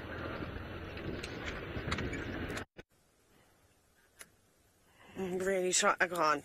I'm going to fall over. I tried very hard to gather myself, but I was also too quiet for not so long. Look at what's happened to me. I just want to show you, if anybody that does not suffer from grass allergies, this is literally my life. Look at that. Look at those welts. Isn't that amazing? They're so cool, and they're so itchy. I cannot tell you how itchy that is. I just want to scratch it, and Senzo was telling me off as I was trying to stand on the tree. He told me there's no need to scratch it. He even did one of these to tell me off. Now let's try and find a natural antihistamine. I remember Herbie saying something once about the cambium layer of a marula tree. However, I don't have my multi-tool with me this afternoon to try and cut away. Do you have your Leatherman with you, Senzo? Not today. Okay, next time. Sorry, we were not prepared for bushwalk. We just sort of ran out. Senzo had slip-slops on. He had to go and put shoes on. Show everybody your nice shoes, please, Senzo. Look how lovely they are. Oh, look at the outfit. So he's got gaiters on, not horse-riding gaiters. Let's not get confused. Those ones are to stop the grass seeds from growing in your shoes, which I forgot at home, and my mother shouted at me. She reprimanded me. She told me that I've left everything, my binocular straps, all sorts of things. But what was behind bark, piece of bark? Let's pull a bit off. Ooh, I can put that back on, but look what I found. I will be able to stick it. We have found behind park number 1 some worms, some larvae of sorts. One has already pupated. You can see the one on the left. And these two, which I didn't mean to do this to because I didn't think there would be anything here, have not pupated just yet. I don't know what larvae it would be. Maybe a boring beetle larvae. Perhaps some of you have known, maybe they've been identified before. This is on a marula tree. But let me close them. Let me put their cupboard back on. Now I've got to play the game of shapes. Which way does it go? Like that. The beauty of a marula tree. Healed. Fixed. I would beat Kirsten at doing puzzles, but she's also not very good at doing puzzles. Just joking. She's much better than me. She has more patience than me to do puzzles. Now, Senzo is basically going to be deciding not what we're talking about today, but what trees and things we'd be going to. So earlier on, before we had Mildred, before we were rudely interrupted by the technical gremlins again, we're going to have a look at this tree. And there could be many different things that live here. Scorpions, lizards, termites. Actually, I can see some termite activity over here, in fact, but we will wait, because there's no need to rush away. I'm going to send you to James, who apparently has got a very nice view of the sunset. Well, we do have a view of the sun. The sun is setting and the wind is starting to blow. Perhaps a storm coming up. Well, Fergus, you very nicely managed to frame the sun in the gap between the trees. Well done. It was my parking, though, wasn't it? Yes. Parking and blind luck. It's all up to me. You and the big guy organized. Yes. Very nice picture it is. I think we'll wait for it to go out of that gap.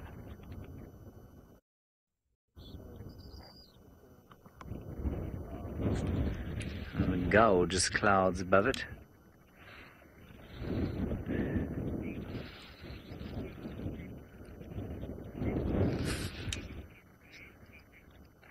Hello, Monty. You say that the bird was the 70th bird on your list. I'm assuming you're talking about the firefinch, Heidi's bird. That's great. I'm assuming you have the blacksmith lapwing on your list. We have a blacksmith lapwing here, watching the sun go down, having his bath. Which I think Taylor said was not here when she came down last time, so I told you it'd be a good idea. There'd be a great plethora of things coming down during the afternoon, one of which is the blacksmith lapwing. Not very rare, fairly common, oft seen. Hello. Have you had a good Sunday? You have? Have a roast chicken dinner, did you? Roast lamb today. Delicious. Yum. Yes. Quite interesting to see him pull a roast chicken out of the oven, really. We even have an oven. There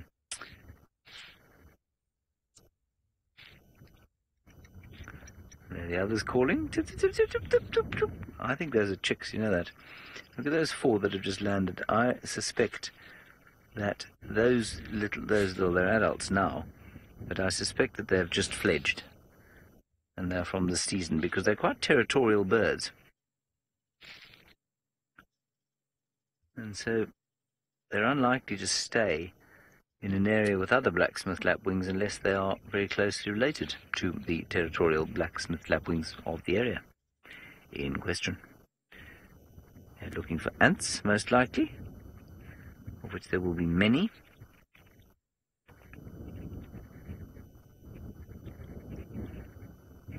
This is really quite cool, actually.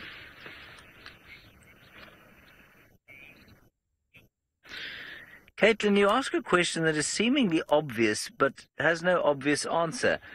I don't think. Well, I guess it does have a relatively obvious answer. You say, why are some birds so common and some birds so rare? I think some birds are just better adapted to living at this particular stage of the Earth's life. So a good example would be the blacksmith lapwing. There's lots of habitat for it to live in, lots of different things for it to eat, and it's adapted to eating what's available now. And then you take something like a ground hornbill, for example, which, by very nature of its diet, it's a predator. It's almost always going to be less common than something that is more herbivorous. It doesn't have many nesting sites like it used to. They're enormous birds, which means they need enormous nesting sites. They take 9 years to get to breeding sort of adulthood. So I think there are a whole number of reasons, but I would say it's largely to do with habitat. And I think if you were to go back, I don't know, say 3,000 years and then 4,000 years, and then, if you were to go back 1,000 years at a time, you'd probably find that some of the birds that are very common now were rarer, and some of the birds that are rare now were much more common. So it's not surprising that something like a Narina trogon is not as common as a blacksmith lapwing, because its habitat is that much more fragmented and far less common. Oh, another war playing out on the plains is taking place on Quarantine Clearings with Taylor. And I promise it's not between Senzo and I yet. Oh my goodness, there was also a spider. Senzo, did you see that? Termites versus ants. And then, look at that thing there. I'm going to, you know what? I'm going to illegally chase it. Run! It jumped, sorry. I don't know if you can see it. There. You see that thing there, Senzo? Sorry, I'm messing up your juju there as you kneel down. But there's something really small and white, and I don't know what kind of spider it is. I can't really tell if it's a jumping spider or not, but it's exceptionally small. Was it going for the ants or was it going for the termite? If I was a spider, I'd probably go for a delicious termite.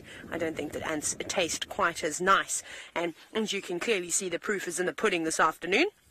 As the ants have raided the termite nest, they're still going after them. They're taking them back one by one, decimating the colony's population of termites. But they haven't got too far to walk. And it's actually not uncommon to see ants and termites sort of living in close proximity to one another. Obviously, these little termites are feeding on wood at the moment and probably grasses and other vegetable matter. However, these ants are ravenous and they have a craving for termites that only termites can, well, sort that craving out, I suppose, is where I was going to go with that. But they're taking lots of them. So I'm trying to think how these ants would be killing these termites. Because you can see, this is where they're starting. Look here, maybe we're going to see them putting up a fight. Where are the soldiers? Where's the reinforcement? Come on, termites. There's a little hole in there, and I think that's where the ants are going in. And then there's actually a couple, if you look over there, some termites and ants. Oh no, I did that, sorry. And I think those workers are trying to fight back. So I think those ants might be biting them. Perhaps they have a venomous sort. I don't think though. I don't know about ants being venomous. Maybe they just bite them to the point that they can't survive anymore. It's very brutal, very savage, as you can see. Barbaric, if you will. As they grab them. Some of them are carrying their own termite. And I mean, those termites are tiny, tiny, tiny little ones, and those ants are probably about a third of the size of the termite. But that's incredible. It looks like those termites are trying to fight back, facing their opponents with their pincers. I don't imagine they're very strong. They need the soldiers. I don't know why the soldiers haven't come through yet to help out. That's very unusual. Normally when there is an attack on a colony of whether it's ants or termites, the soldiers will come on in and try and protect them. And then those little ants will not stand a chance. Build a wall! Build a wall! Do you think that's what they're all shouting? It's like a Game of Thrones scenes going on over here this afternoon. Anyways, I don't know. I'm going to come and crouch next to Senzo because he's got such an amazing view. Much better than what I can see. Try and figure out what's actually going on. There's one termite sacrificing itself. It's putting up a fight though. It's not letting them, well, yes, it's not going out easy. Look at them all swarming in. I've been told to move the grass. Yeah, gone. Is that better? That was for effect. Oh my goodness, look how they have this termite. They're pulling it from either side, but they need to take it home to feed the rest of the ant colony. Go, go, go. I don't even know if that termite is still alive. They're pulling at its legs. It doesn't stand a chance, I'm afraid. Dynamite definitely comes in small packages. Oh my goodness, shame. I'm so sorry, little termite, and I'm just standing here watching you. Senzo, we could be next. We better be very careful that we don't get carried away into a chamber, never to see the light of day again. Anyways, okay, sorry termites, good luck. I don't think the ants are really going to decimate your whole colony. We're obviously being dramatic because it's Sunday, and I think that on Sundays you're allowed to be a little bit on the dramatic side, but that was quite a nice little war, don't you think, going on between two species. So, we didn't find a lizard, we didn't find a scorpion, but there's a big hole going into the side of the log. And looks like more of a termite mound. I don't actually want to know what's living in there, so we're going to move away from that now because that looks very Mamba-like. Brent, however, has arrived at Chitwa Dam for the second time today. I wonder if he's going to add new mammals to his list.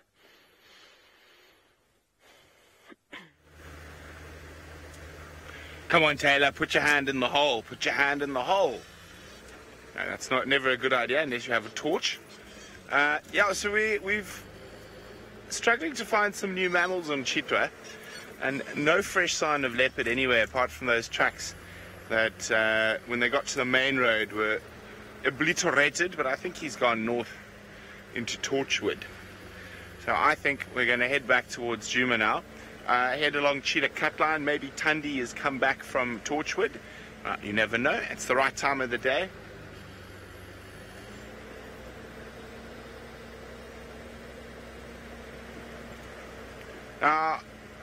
There's lots of different ways to describe predator tracks, Dina.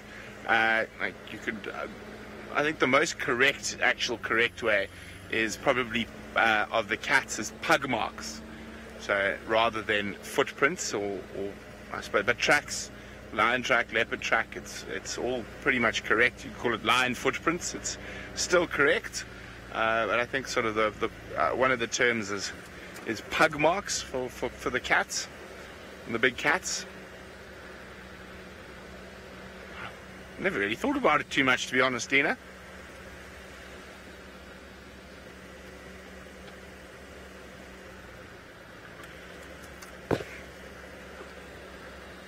Now, in a lot of areas in Africa, sometimes you will find animals that have collars. Kristen, we don't collar in this area to track their territories. We do it. The leopards here are mostly habituated, and we can find them with relative ease and work out their territories quite easily from just where we see them. There's no need to collar them.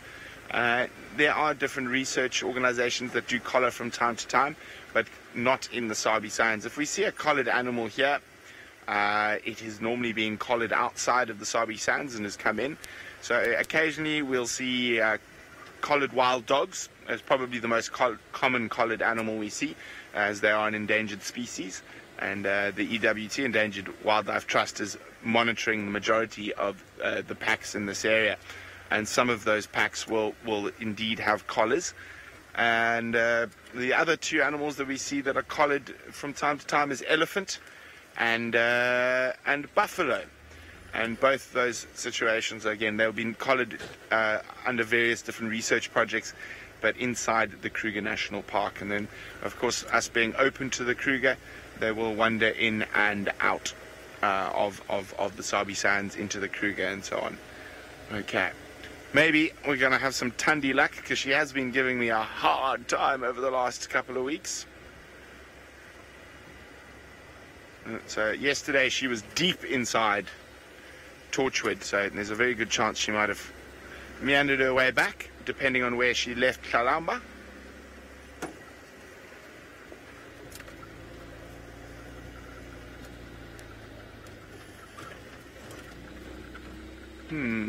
Lots of big clouds all around us.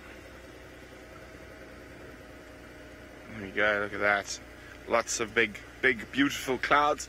And let's hope the rain stays away till the end of the sunset safari. So on our mammal challenge, we're on 7. Wiem, you might be right. Wiem said 9. I'm hoping we can get over 9. And let me just change tact here. And I'm just going to come off the eastern channel that I was using on Chitwa and back on the northern channel to use on Djuma. Now, waterbuck is one of the animals we've already got on our mammal challenge, so let's go to James while I try to find something else. There are some waterbuck, and unfortunately I cannot move into a position where you can see anything other than their backsides, because we will lose signal entirely. I do apologize for that. Oh, there we go. Thank you very much. Beautiful waterbuck bull, young bull. I wanted to say something of vital importance. Oh yes, so Brent's seen 7 mammals. What have we seen? We've seen, I can't believe there's anything close to that. We've seen warthogsies, these chaps. We've had an impala. There's 3. 3 species in 2.5 hours. No, 2 hours.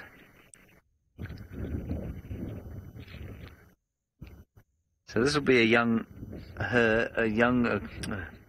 this will be a herd of young bulls, still quite friendly with each other, enjoying the sort of the fraternal bond of bachelors, and then in not too long from now they will become older and disgusted by each other's presence and seek out the presence of ladies.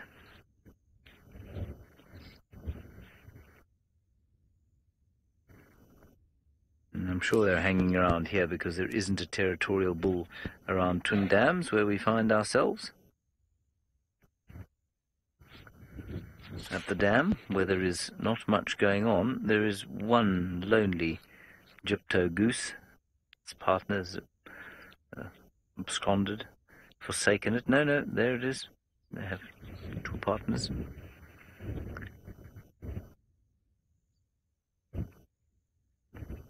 Oh, hang on. Oh, no, that's a vehicle. I thought it was an elephant. Okay, let's go. As the that elephant is moving very quickly. Let's go across to the gypto geese. Oh, what happened? You right there, Fergus? Nice clouds there. Beautiful clouds. It'd be very nice if they overlaid a leopard, or a lion, or an elephant, a buffalo.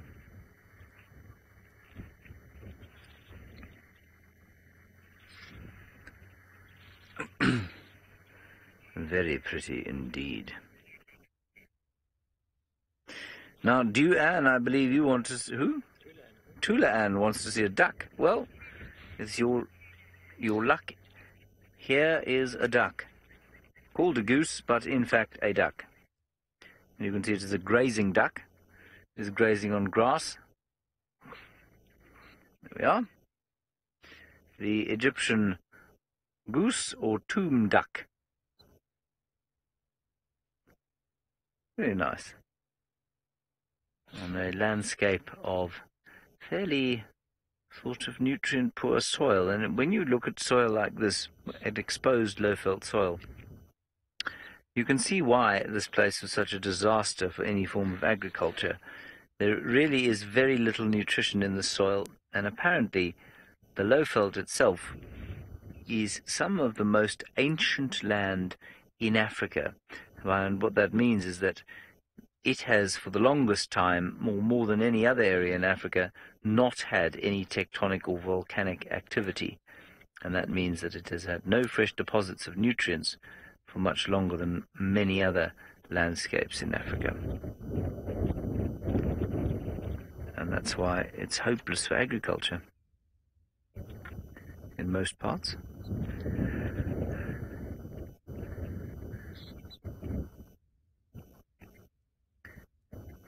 Beautiful. Right, Taylor McCurdy finds herself in the great herds of quarantine. Let's go and see. Oh, yes, it's very exciting up here today.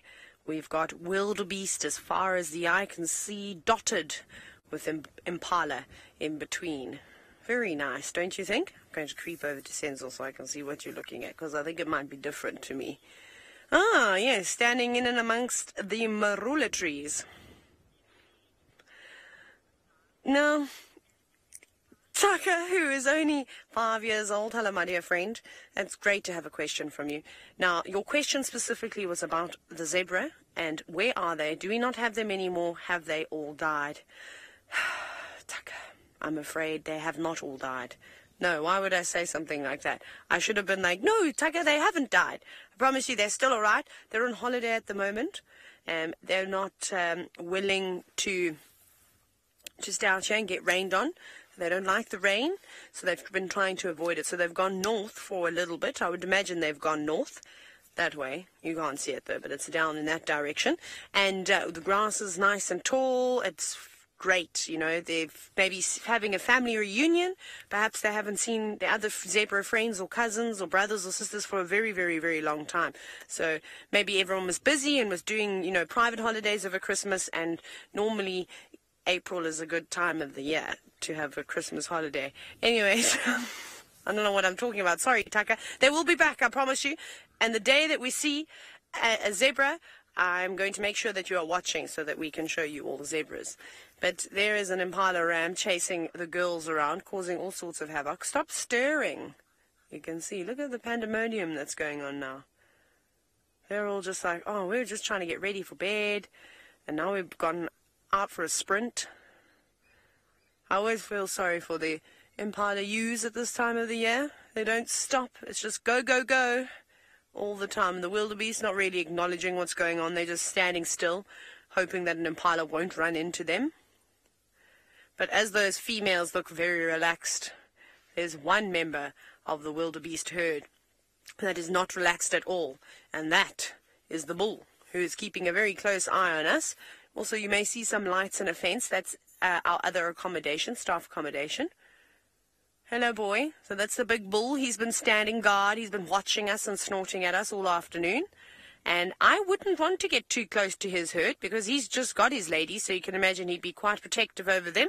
So we'll probably just stand from way over here and watch him. Some impala ewes trying to escape from that ram that was chasing them around. Yes, Rebecca, I would imagine that the wildebeest do get annoyed with the impala, especially when they have to listen to that snortling noise that the impala make, and then racing laps.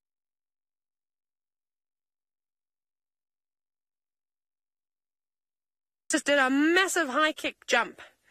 Not that one, but there was another one that sprinted and did a huge leap. Okay, so what we're going to wait for now is, unfortunately, these animals are all kind of like sheep in the sense that they're herd animals and they follow one another.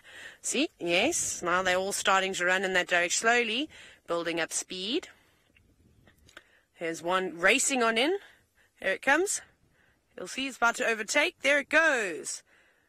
Bounce, bounce, bounce. They're all going to follow now, so this is going to be quite exciting. No, I would give that impala only a 4 out of 10. Disappointment. You get kicked off the South African team. Here we go. Who have we got next? No one else charging on in? I'm waiting. I'm waiting for the rest of the herd to realize what's going on and that they've been left behind.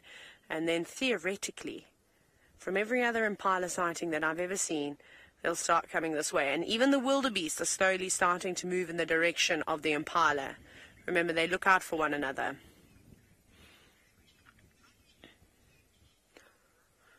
Now, Paola, I suppose, yes, certain antelope species can interbreed with a subspecies of one another, which is typically why, for instance, you can't have black and blue wildebeest. You just leave them alone and keep them separate. I'm just trying to think what could mate with an impala. I don't know. But can I tell you a really interesting story? I don't know why this happened. It still boggles my mind. The one day when I was working in the Eastern Cape, actually I saw it more than once, and I wasn't the only person to see it either, so I wasn't going a little bit loopy, was a big Inyala bull, which is in the Tragelaphid family, as most of you know, so the same family as the bushbuck and the kudu. And this Inyala was out in the open with a herd of impala that were grazing, and it was sort of coming into rutting season, and for some bizarre reason there was no impala ram with this group of ewes, but the Inyala bull, I kid you not, and I think I've told the story before, was walking behind and tasting a number of different ewes and phlegm and grimacing. They can't interbreed, but it was bizarre. I don't know why he had a problem finding a species of his own kind because there were so many Inyala around. So that was quite weird. I don't actually know how to explain that. Oh, look, the wildebeest are coming back now. See, they did. They followed the impala. Here they come. And I don't know if they were going to be going down to the dam for a drink. Maybe they are. They normally start making their way up to the open areas by now. Well, there they are, just walking past the accommodations. Saint's also whispering to me. He says there's a bakkie, and a bakkie is not a swear word, I promise. It is a word that South Africans use to describe a pickup truck or a ute. If you're from Australia, Yeah, you say a ute. We don't. We say a bucky. That's that thing at the back over there. Bucky could also be a small container, a Tupperware, too. See, South African language is way too confusing. So yes, so that's the fence that we're telling you about. So that's where some of the other members of the Wild Earth team live, is in there. Isn't that nice? There's so many elephants that come through and pull down trees, almost breaking that fence. Not that that fence really keeps anything out, because we tend to leave the gate open all the time, so then the elephants and the hippos just walk on in. Remember that great story Brent loves to tell about the time that the hippo tried to get into the swimming pool and was walking on the deck, which was quite funny. So yes, trying to get the hippo out must have been very entertaining, especially under the cover of darkness.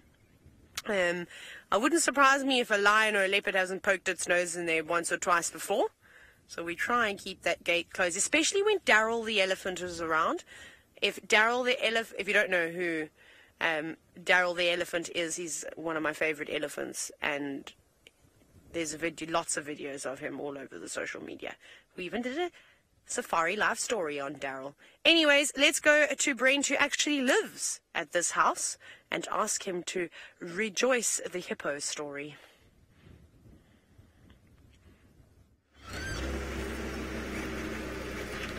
Well, I'm a bit sidetracked at the moment because I found some leopard tracks from during the day today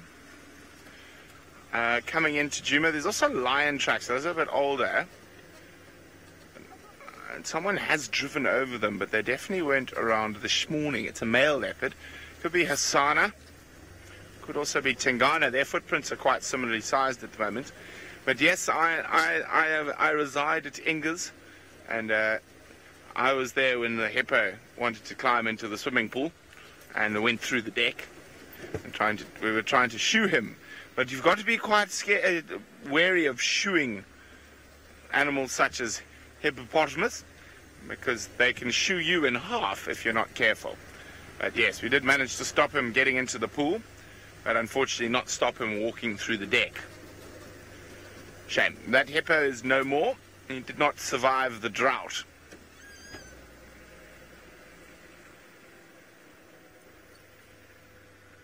Ah, there we go. Thank you, Makedi. She said she had lots of serious alarm calls around Gwaripan, which is where we are, and she did see these tracks. These tracks are heading straight to Gwaripan at this very moment. They are for a male.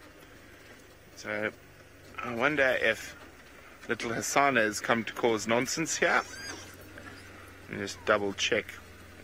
Now this is confusing now. There's lion tracks here, but the lion tracks look a little bit older. You can see the lions here. I'm just trying to find out where the leopard went.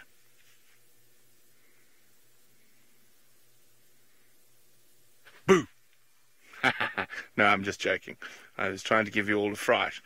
I think I failed. VM, did I fail? Did you get a fright, VM? A little bit. Yes. Okay. Now, at this time of the day, tracks become quite difficult to see. So before I meander on, just going to try make 100% sure. Here we go. Where the leopard went. It looks like he might have gone this way. Let's double check. And they're tracking it in this low light. Can be a little bit tricky. But it's also good just to be stationary at this time of the day, to stop. It could be moving, so might hear an alarm call. Let's do a loop around this block there. So we'll go down. Which way do we want to go? Let's go this way.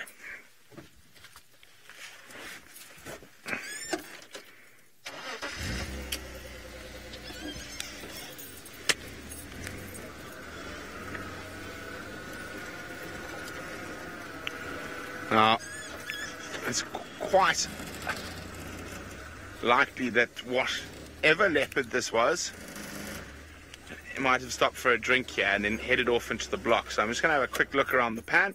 While we do that, let's go see what Jamesy's plans are for the rest of the evening. Well, Jamesy has just put his, well, Jamie didn't, but Fergus did, just put the infrared light on in preparation for the darkness, which is falling quite rapidly now as the clouds gather. We've come to round where Tandi we thought was yesterday,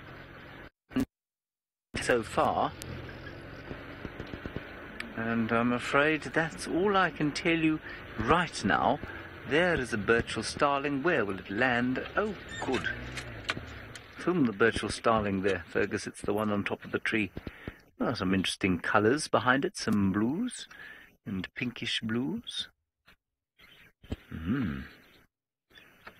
Looks almost black.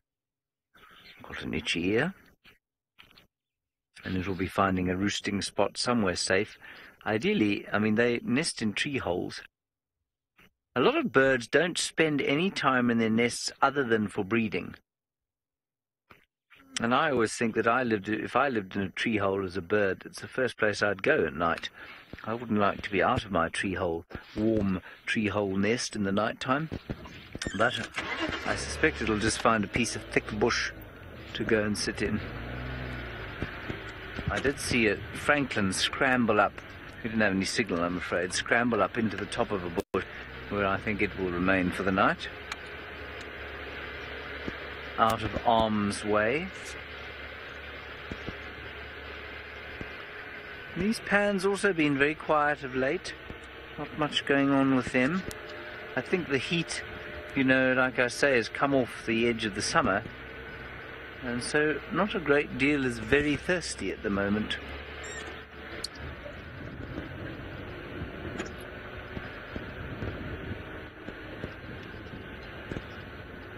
But this would be the time that a leopard would come out and begin hunting, or a lion, or a hyena.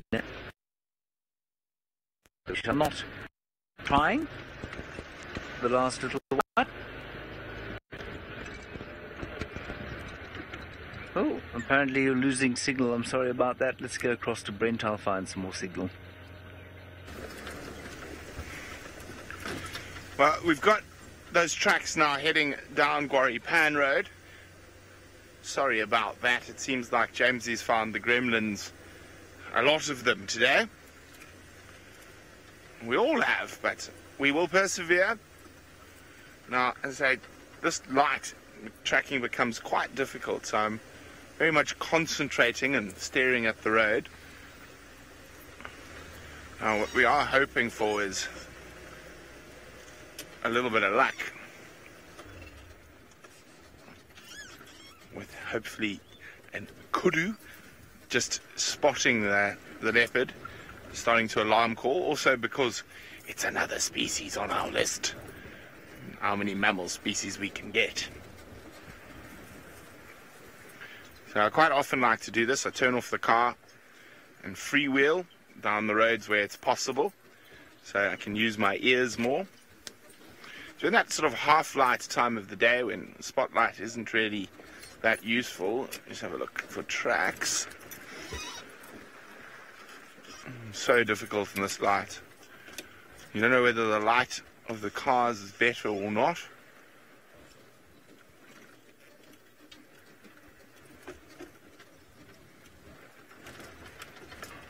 One day I hope that we have electric cars. Imagine how amazing it'll be to drive around with it this quiet. You'll hear so much more. It sounds like Taylor has decided to have herself a solo fireside chat. Sans fire. That's not true. I'm collecting the wood, Brent. Collecting. Here it is. Very nice. Get the fire started. Okay, almost ready. It's going to be warm.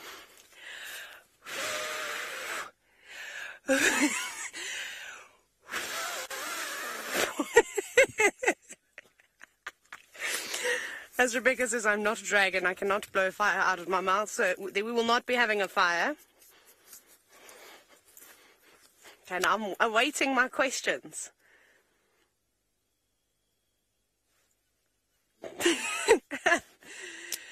Right, fireside chat fast 5, everybody. I did also tweet. I did an illegal tweet while I was... I'm not live, because I'm still live. Oh, here we go. Right, Carol, first one's up. Have I ever seen porcupine here at Fireside Chat on the barbecue? No, never. However, I have seen them running around before. I haven't seen a porcupine for a long time. The last time I may have seen one was possibly in the Mara being chased by the Olololo lions. Next. I don't know why I'm bobbing my head.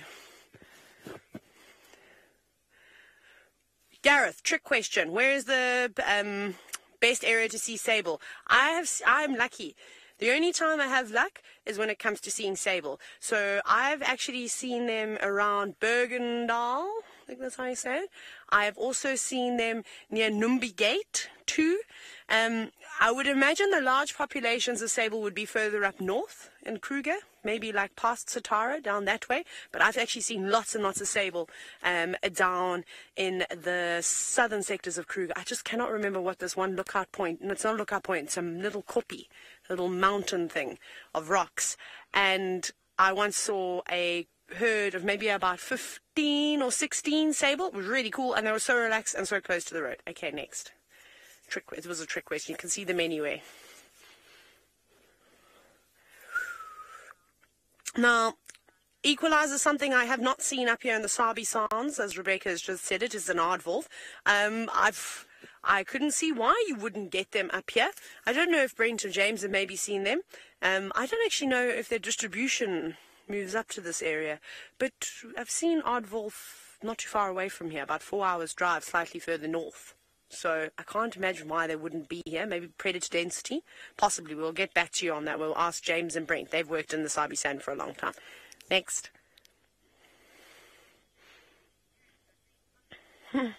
Oh, Caitlin, I better get comfortable for this one, seeing as though you're wondering where my dream holiday is. Please, no scorpions crawling out of the bark. That's more comfortable. My dream holiday, Caitlin. There's a heart in the sky. Can you see that? Sorry. Can you see the heart, Senzo? Or is it a Mickey Mouse? It's a heart. I'm going to go with a heart. I'm cloud watching for the rest of this afternoon. See? That's how much we all love each other. Even nature's telling us right now. That's amazing. Now I'm trying to think of where my dream holiday would be. I'd like to go to maybe Madagascar. Or the Galapagos would be quite cool. I'd like to see animals that have no fear of anything. So the Galapagos could be quite cool. Although I also want to go and see all the chameleon species in Madagascar. Or also Brazil. I'd like to travel everywhere. I don't have just one favorite place. I don't have a dream holiday. I want all the holidays are my dreams. Next. I can sit up now because I'm not talking about holidays anymore. Oh, yes. Saskia, not Saskia, Saskia. Yes, there is definitely a risk of forest fires in the park. It's one of the reasons why we have to put in fire breaks. You often hear us talking about driving along on fire breaks. So basically we clear a section on the outskirts, typically on the boundaries of the property, and there'll be no vegetation whatsoever. So that if a fire does push in, it hits a section of about 3 or 4 meters, probably a bit wider than that, and hoping that the fire then will just die down. They do a lot of back burning here to try and get rid of all the excess moribund, so all the buildup of trees that elephants have pushed down, all the leaves, all these different types of things. We try and get rid of that. Lightning is a massive problem, and then of course people breaking glasses and bottles, leaving the glass behind, whether it's on purpose or not, probably not on purpose. People throwing cigarette butts out, that's on purpose. Please don't do that. That's how you're going to start a fire. And I can't tell you how many lodges have burnt down and lodges have almost been lost because of fighting fires. And we have to fight those fires, and it's not fun fighting fires. Remember, it's very remote out here, so normally it's people that are working at the lodges or part of the conservation teams that are, trying to put those fires out. It's very dangerous. Right, we're going to have to start going home soon, but we'll probably do one more segment when we get a bit closer to camp. But for now, I'm going to send you to James, and he's yielding a spotlight. Yes. I do have my spotlight out. Ooh, there's a southern white-crowned shrike that has done what everything else has done today, Fergus. Oh, he's gone, yes. He's flown away, naturally. Anyway. I mean, it's all very well saying you shouldn't throw a cigarette butt out of the car. You shouldn't be smoking in the car, full stop. Well, you shouldn't be smoking. End of story. Russin, you want to know if I have ever had to fight a fire in the bush? Russin, I have fought many fires in the bush. I found it one of the most exhilarating activities I ever did. One of them I caused myself. I won't tell you that story. But another one, or many others, you know, had to get heavily involved, and all the lodges come together. And I think I have told the story before, but we had a big fire at Londolozi once. And I mean, you wait around August, September time, you watch the southern horizon to see what's coming. And this monstrous thing came out of the south. And so everyone, the alarm was raised, everyone got in and started lighting fire breaks. And I was coordinating the thing. Very inexperienced I was at the time. And these people arrived very kindly from a lodge that shall remain nameless. And they arrived with what looked like sort of Ghostbuster suits on. And one of my friends who was helping with fighting the fire is now the general manager at Londolozi. He said to them, he has a sense of humour quite similar to mine. He said, "Is that so that you can serve hot chocolate to those of us who are actually fighting this fire?" Which they were very offended by. They had these sort of backpacks on with a pumping handle. And I don't know if you have in sports events where you are, but in this country you can go to watch the cricket or the rugby, and these guys will come past with backpacks full of steaming hot chocolate or coffee or glühwein if you're very lucky, and they'll pump the thing and then fill your glass up. Anyway, that's what these guys were wearing. And no, they were very insulted. They had special fire sludge in the back in their backpacks. The problem was that the fire sludge only sprayed about 2 feet from the front of the nozzle, which meant that in the face of a blazing inferno, they would have to have been ignited themselves before they managed to bring their fire gel, specialized fire gel, to bear on any kind of flame. So they were utterly useless, but we appreciated having them around. We got the fire out. In fact, the night time took the fire out. If you can keep a fire at bay until night, it really is much easier to fight a fire when the temperature drops, and often the wind drops in the night as well.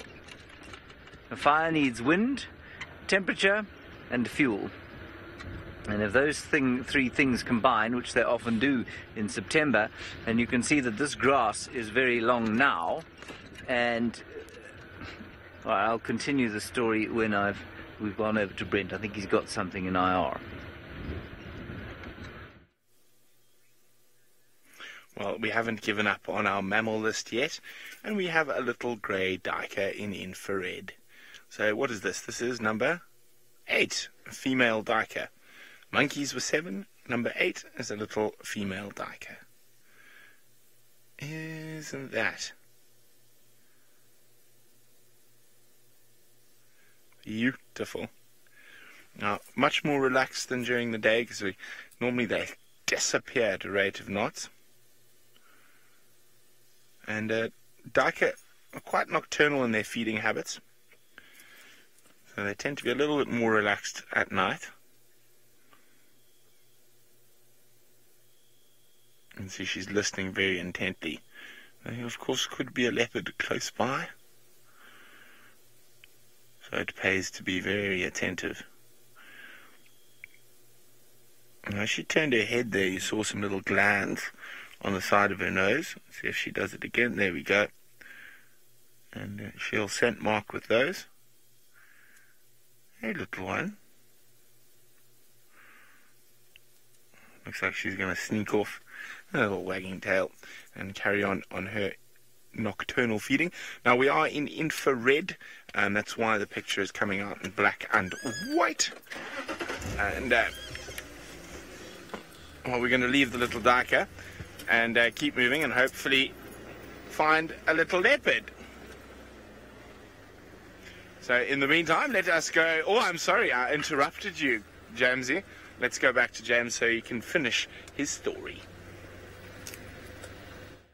Well, at least Brent had an animal to show you. That was much more important than my fire story. I think I was saying it was temperature, fuel, and wind. There we go. Those three things combined. Oh yes, now I know exactly how I was going to finish the story. And it is in September, October, it gets very hot after a rainy year like this. And you can see all around us relatively long grass. And this is going to be a fire hazard come August and September. The rains come. And so you'll find that we'll have to be quite careful about burning fire breaks in the winter. That's when we normally do it, sort of June, July. We'll burn fire breaks around the camp so that if a fire does come, the camps aren't threatened. But I would say, unlike last year and the year before, when there was no fire hazard because there was just no grass around, come the 2018 fire season of August and September and into October, we could have some real danger this year.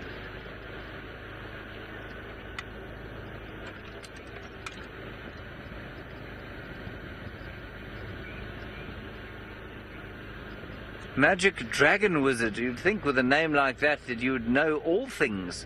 You want to know how scarce are animals after a fire? Depends on the animal, obviously. Animals don't stay away, but obviously if they're grazers, there's nothing for them to eat until the green flush comes, which is, if there's moisture in the soil, will be fairly soon afterwards. You know, a couple of days to a week or so, there will be a flush. There's a bird on the ground there, Fergus. And so you'll find that you'll have huge concentrations of grazers on burnt areas as soon as that first green flush happens. But until that happens, no, you won't find much at all. There is a forked-tailed drongo. Now, this has an interesting little memory for me. The first time I noticed that forked-tailed drongos like to sit on the road in the very, very last light of the day. I was living not too far from here, up in a place called Palaboa, and I used to go running in the evening. It wasn't actually in the town, which is quite possibly the most unattractive town in South Africa. I was in a rural area, and I used to go running around about this time, and I'd come back home in the last light, and there would be the drongos, all of them, all through the Mopani woodland on the road. And I still don't really know why it is that they do this. It must be for eating. What was that? Oh yes, I think it is hohos. They're looking for little bugs and insects to eat. But they will go and roost. I mean, they're not nocturnal, so it's only at this very last, or during the last embers of the day, that they will sit on an open patch like this and wait for things to come past. And it's only they that do it. A very interesting behavior. We too are now in infrared, are we, Fergus? Yes. And that's why your picture is black and white, in case you were wondering. You can stop shaking your television or your smart TV. Yes. Or checking the date to check that it's not 1968. One of only 3 black birds that occur here. The other being the black flycatcher, and the last one being the black cuckoo-shrike.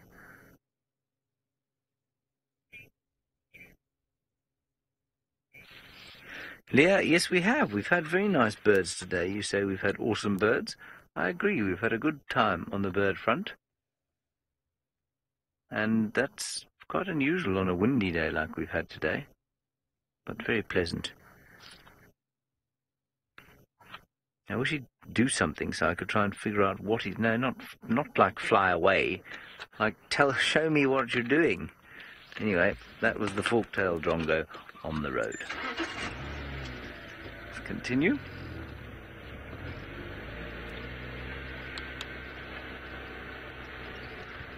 All right, Brent Leo Smith, who loves the spotlight, probably far more than I do, would like to spot something with it for you now.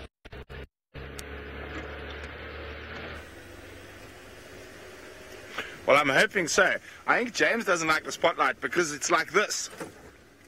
He's got to sort of try to see over the wheel and shine the spotlight with his arm up. Jamie also has to. Whereas I can just sort of sit normally and carry on shining the spotlight. We're still hoping for a last-minute leopard. We're doing a block around, loop around the block. Oh, there we go. There's number 9, Vim. Scrub hare. So we've got to Vim's number 9. Now, Vim thought we were only going to see 9 different species, or they disappeared, the little scrubbies. Oh, no, there they are. Right next to... Oh, don't run away too far. Oh, he's disappeared behind the little bush. Okay. So that's 9 mammal species. Are we going to break to 10? The most elusive animal in Djuma. Who's that? Jane was asking. Probably pangolin. Or actually zorilla. I've definitely seen more pangolins in the Sabi Sands than I've seen polecats. So I've only seen polecat once. And that was coming when Tristan and Ali were still working at Sibambili. Jamie and I went for dinner with them there, and on our way back we saw a striped polecat in the road. Pangolin or polecat? What do you think, Vim? Oh, polecat, yeah. Caracal, I mean, they're all quite scarce and whatnot, but I think polecat is definitely something you don't see as often here. Oh, there we go, bush baby, Vim. Oh no, it's jumping too fast. Where'd he go? There, I can see the eyes. Just trying to find a gap through the trees. That would have been number 10, but we didn't get him on camera. So he doesn't count, does it, Vim? Oh dear. Maybe we'll get lucky with another bush baby. No, he's still there. See him there, Vim? And you just see his eye. Oh, Terminalia is in a terrible spot. He's going up. He might pop his head out a little bit higher, Vim. Yeah. So there on that left hand sort of, there we go, somewhere in there. Where are you? Where are you, little bush baby? Oh no, he's gone down. Oh, there's more than one. There's another one coming through. See that shot? There we go. There we go. Saw an eye. Oh, we saw a moving branch. There we go. He's out in the open, a little bit down. There, no, you got him. Right there. So center frame. There we go, bush baby! Yay! Hello, little guy. That's number 10.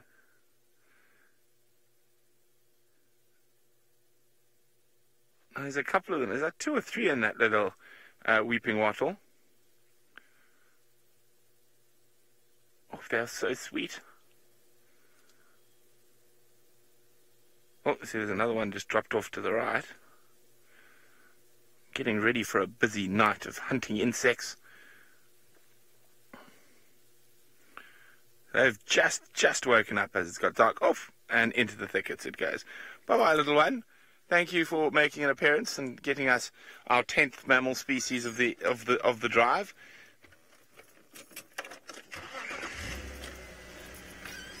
Okay, yay! I'm trying. Now we need the leopard for 11.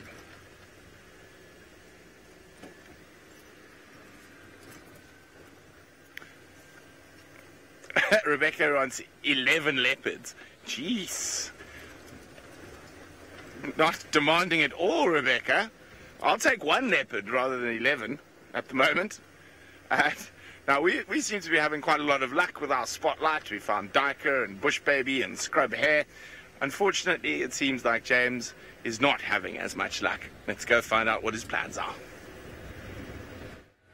Yes, I've spotted some fruits in a tree. Beautiful. Large fruited bush willow. Ha! Look at that. Hey? Combretum zairi. Wow. Are you amazed, Fergus? So amazed. Beautiful. They look like chameleons. That's how I spotted them. Very good. Yeah, Leah Smith is definitely thrashing me on the mammal front. We did see a scrub hare. We didn't show it to you. We have had. Oh, we saw some steenbok as well. So even those that we didn't, even if we count the ones we haven't shown you, we still aren't even close. We've had impala and warthog, waterbuck. We did see a duiker that ran away, steenbok that ran away, bunny that ran away. That's 6. Leo Smith is on 4, on 10.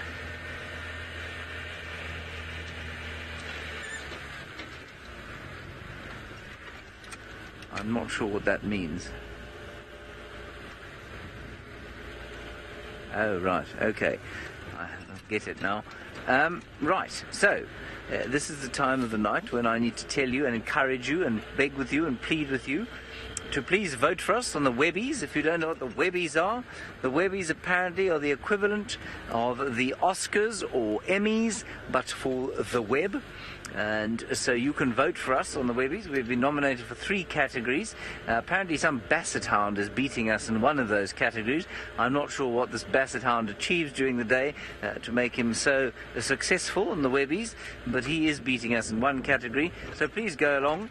All you do is go to our Facebook page. You'll find the post on the Webbies, and then you just click on Webbies, and then you vote for us.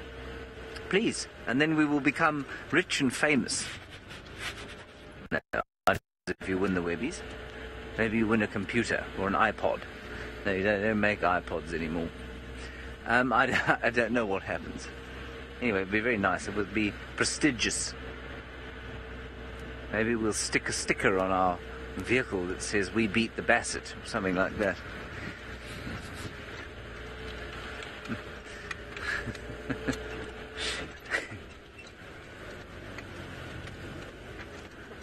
Victoria, you ask a very salient question. You say, why are there no headlights on the vehicle? The answer is that I turned them off. I'm not sure why I turned them off. I think there was something on the road. Anyway, they're back on now. Thank you. Thank you very much for pointing that out to me. I hadn't even noticed. I drove into a police roadblock once in the evening, because in Johannesburg they have set up roadblocks to stop drunk drivers. I was most pleased with myself because I hadn't had anything to drink and I was looking forward to blowing into a breathalyzer. And the chap said, "I'm writing you a ticket for 500 rand. And I said, "But I haven't drunk anything." He said, "No, but you didn't have your lights on." So I've been driving around in the darkness of Johannesburg without my lights on, which wasn't big.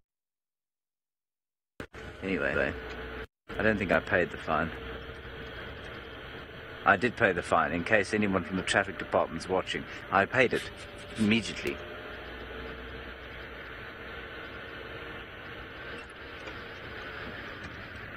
Phew. It's close. All right, let's go back across to Brent Leo Smith. He's had his lights on all night. Well, he has told us that he is a much better driver than me and everyone else, and so the evidence would show that he is.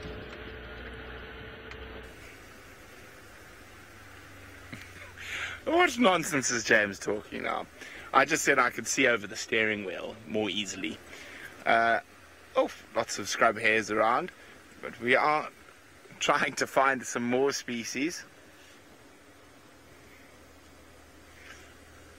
Now, we just had that wonderful sighting of a bush baby. Hello, little scrub hare. Nope, sorry. I'll wait for them to find it. Whoa, look at that jump. He got a fright. You can see how incredibly agile they were. I think a bug flew into him and he just leapt straight up in the air. Silly thing. Now, Viv and I were just discussing, we think, I was trying to work out on average how many scrub hares get eaten a day. I think a lot. I'd say at least 1 per leopard per day as a good one on average. Wild dog pack probably 4 or 5 per day. And not forgetting everything else, the birds of prey, the owls. I reckon throughout the Sabi Sands, I'd say close on more than 100 scrub hares get eaten a day. What do you think, Fim? And there's a lot. I mean, we've seen 7 or 8 already, and not in a long distance. Wow, it's got a split ear. I didn't even notice that. Turn around. Definitely has a split in its left ear. There we go. It probably escaped some bird of prey or something. Oh, stopping for a snack. Yum, yum, yum, yum, yum, yum, yum, yum. Oh, off you go, little scrub hare. Watch out for all the leopards. Now, we did see a bush baby a little bit earlier. No, Rowan, they are not related to koalas at all. Koalas are marsupials. We don't have any marsupials in Africa. So, no, they are not. They are small primates. They're related to slow lorises and, well, other Galego species.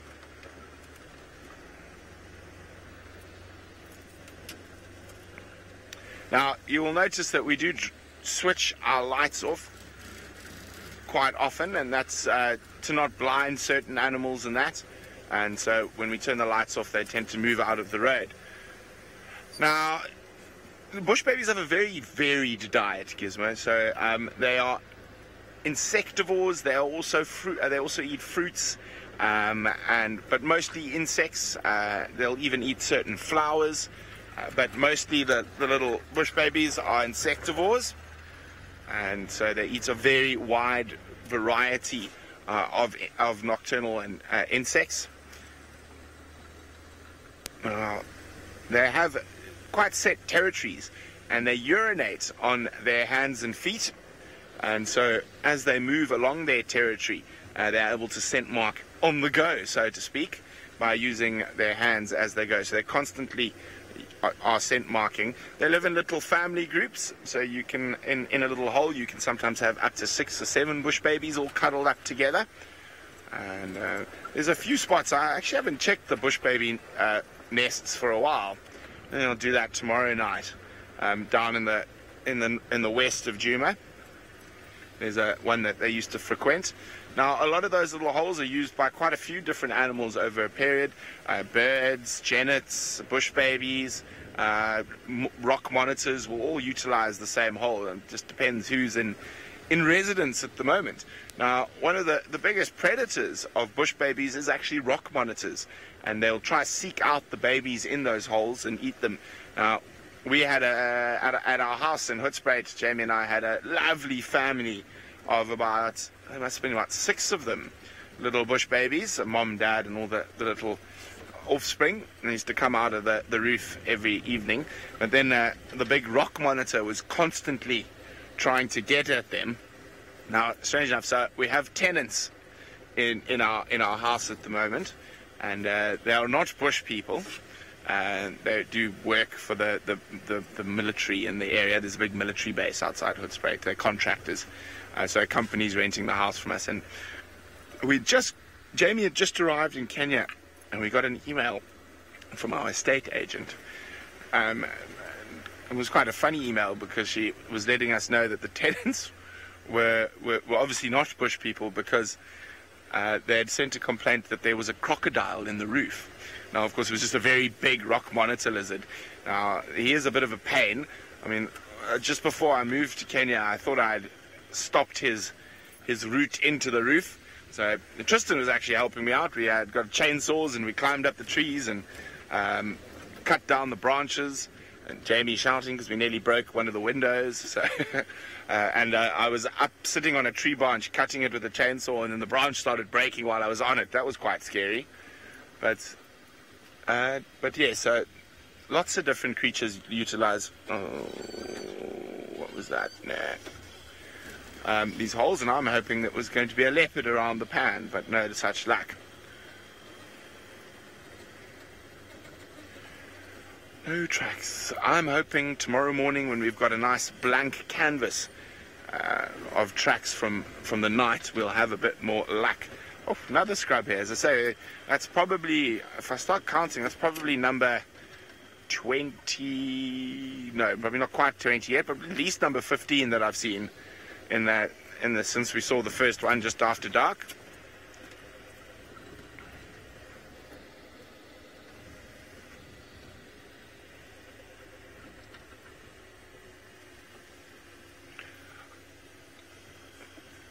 Now, remember, well, not only do we want to take you on explorations through the African bush in day and night, we also want to take you underwater, hopefully day and night as well. So remember to go check out our Dive Alive Kickstarter campaign and be one of the lucky people who can enjoy the private dives when we launch. Make sure you don't miss out and you are one of the first to enjoy that amazing experience of the oceans live.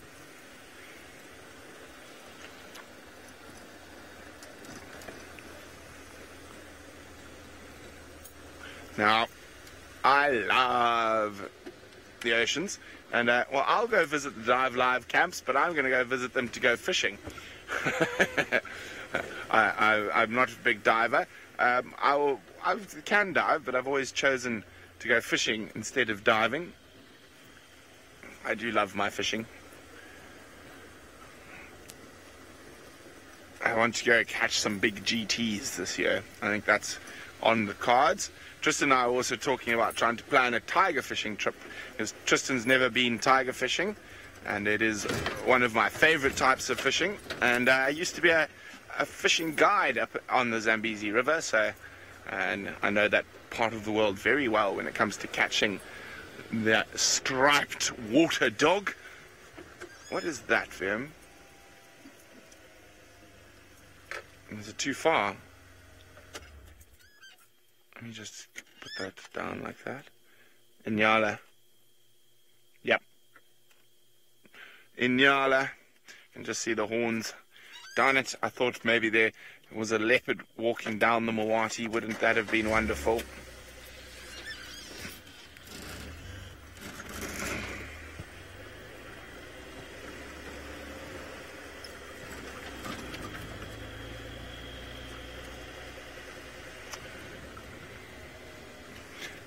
Now, there's an interesting one from the Lorax. Are hippos and whales related? Probably as much as whales and human beings are related in the fact that they're both mammals. I'm just trying to think. Not that I know of. Of course, everything's related if you go far enough back, but I don't think there is a close relation between hippo and whales. Whoop, sorry, Vim, I hit that a bit fast. Let me change gear. Now, what I'm trying to do is I'm trying to get to 11 species, and I've only got 7 minutes. And I'm hoping that those wildebeest are still on quarantine to get to us one more species. And of course, the more ground we cover, the more chance we have to have species. We haven't given up on the leopard front yet. We're still sort of on the peripheries of where that leopard might have got to. And one of the reasons I like night drive so much and my spotlight so much is that yes, sometimes they are very, very quiet, the night drives, and you don't see much, and you just see me flashing about my spotlight.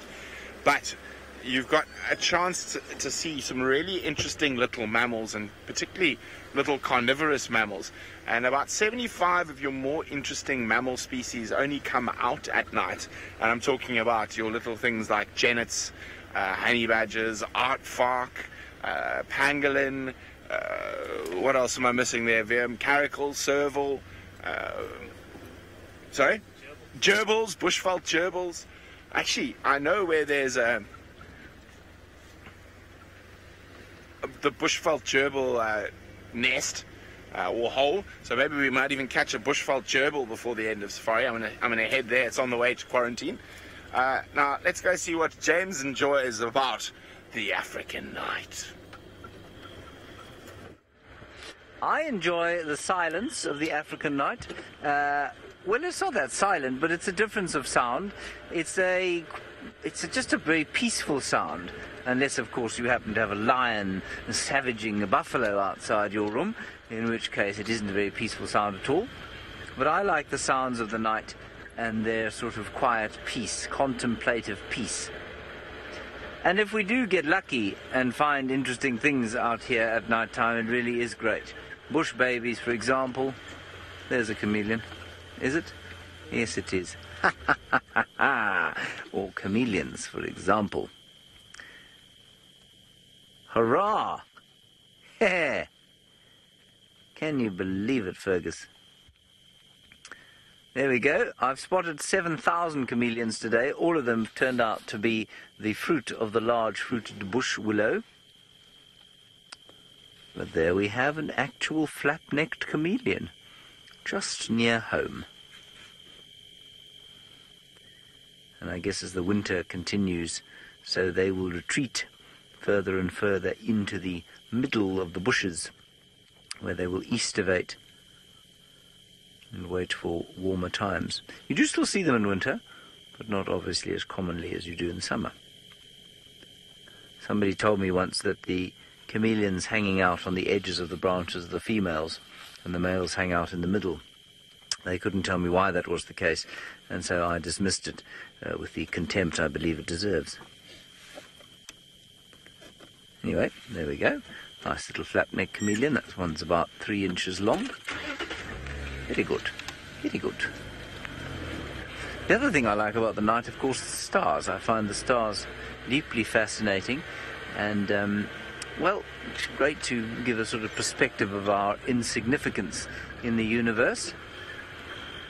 When you consider the distances, sizes, numbers, it really is quite astonishing when you stare up at the Milky Way, which is billions of stars, knowing that those billions of stars form a galaxy that is just one of many billions of other galaxies, which is really just quite astonishing. Those are numbers that we can't honestly contemplate. Anybody who says they understand what a billion looks like, I don't think has any clue. And a billion, well, that's just ridiculous. It's a fact. Right, we're going across the dam wall, slowly making our way towards home. Maybe there will be something having a drink, a late evening tipple.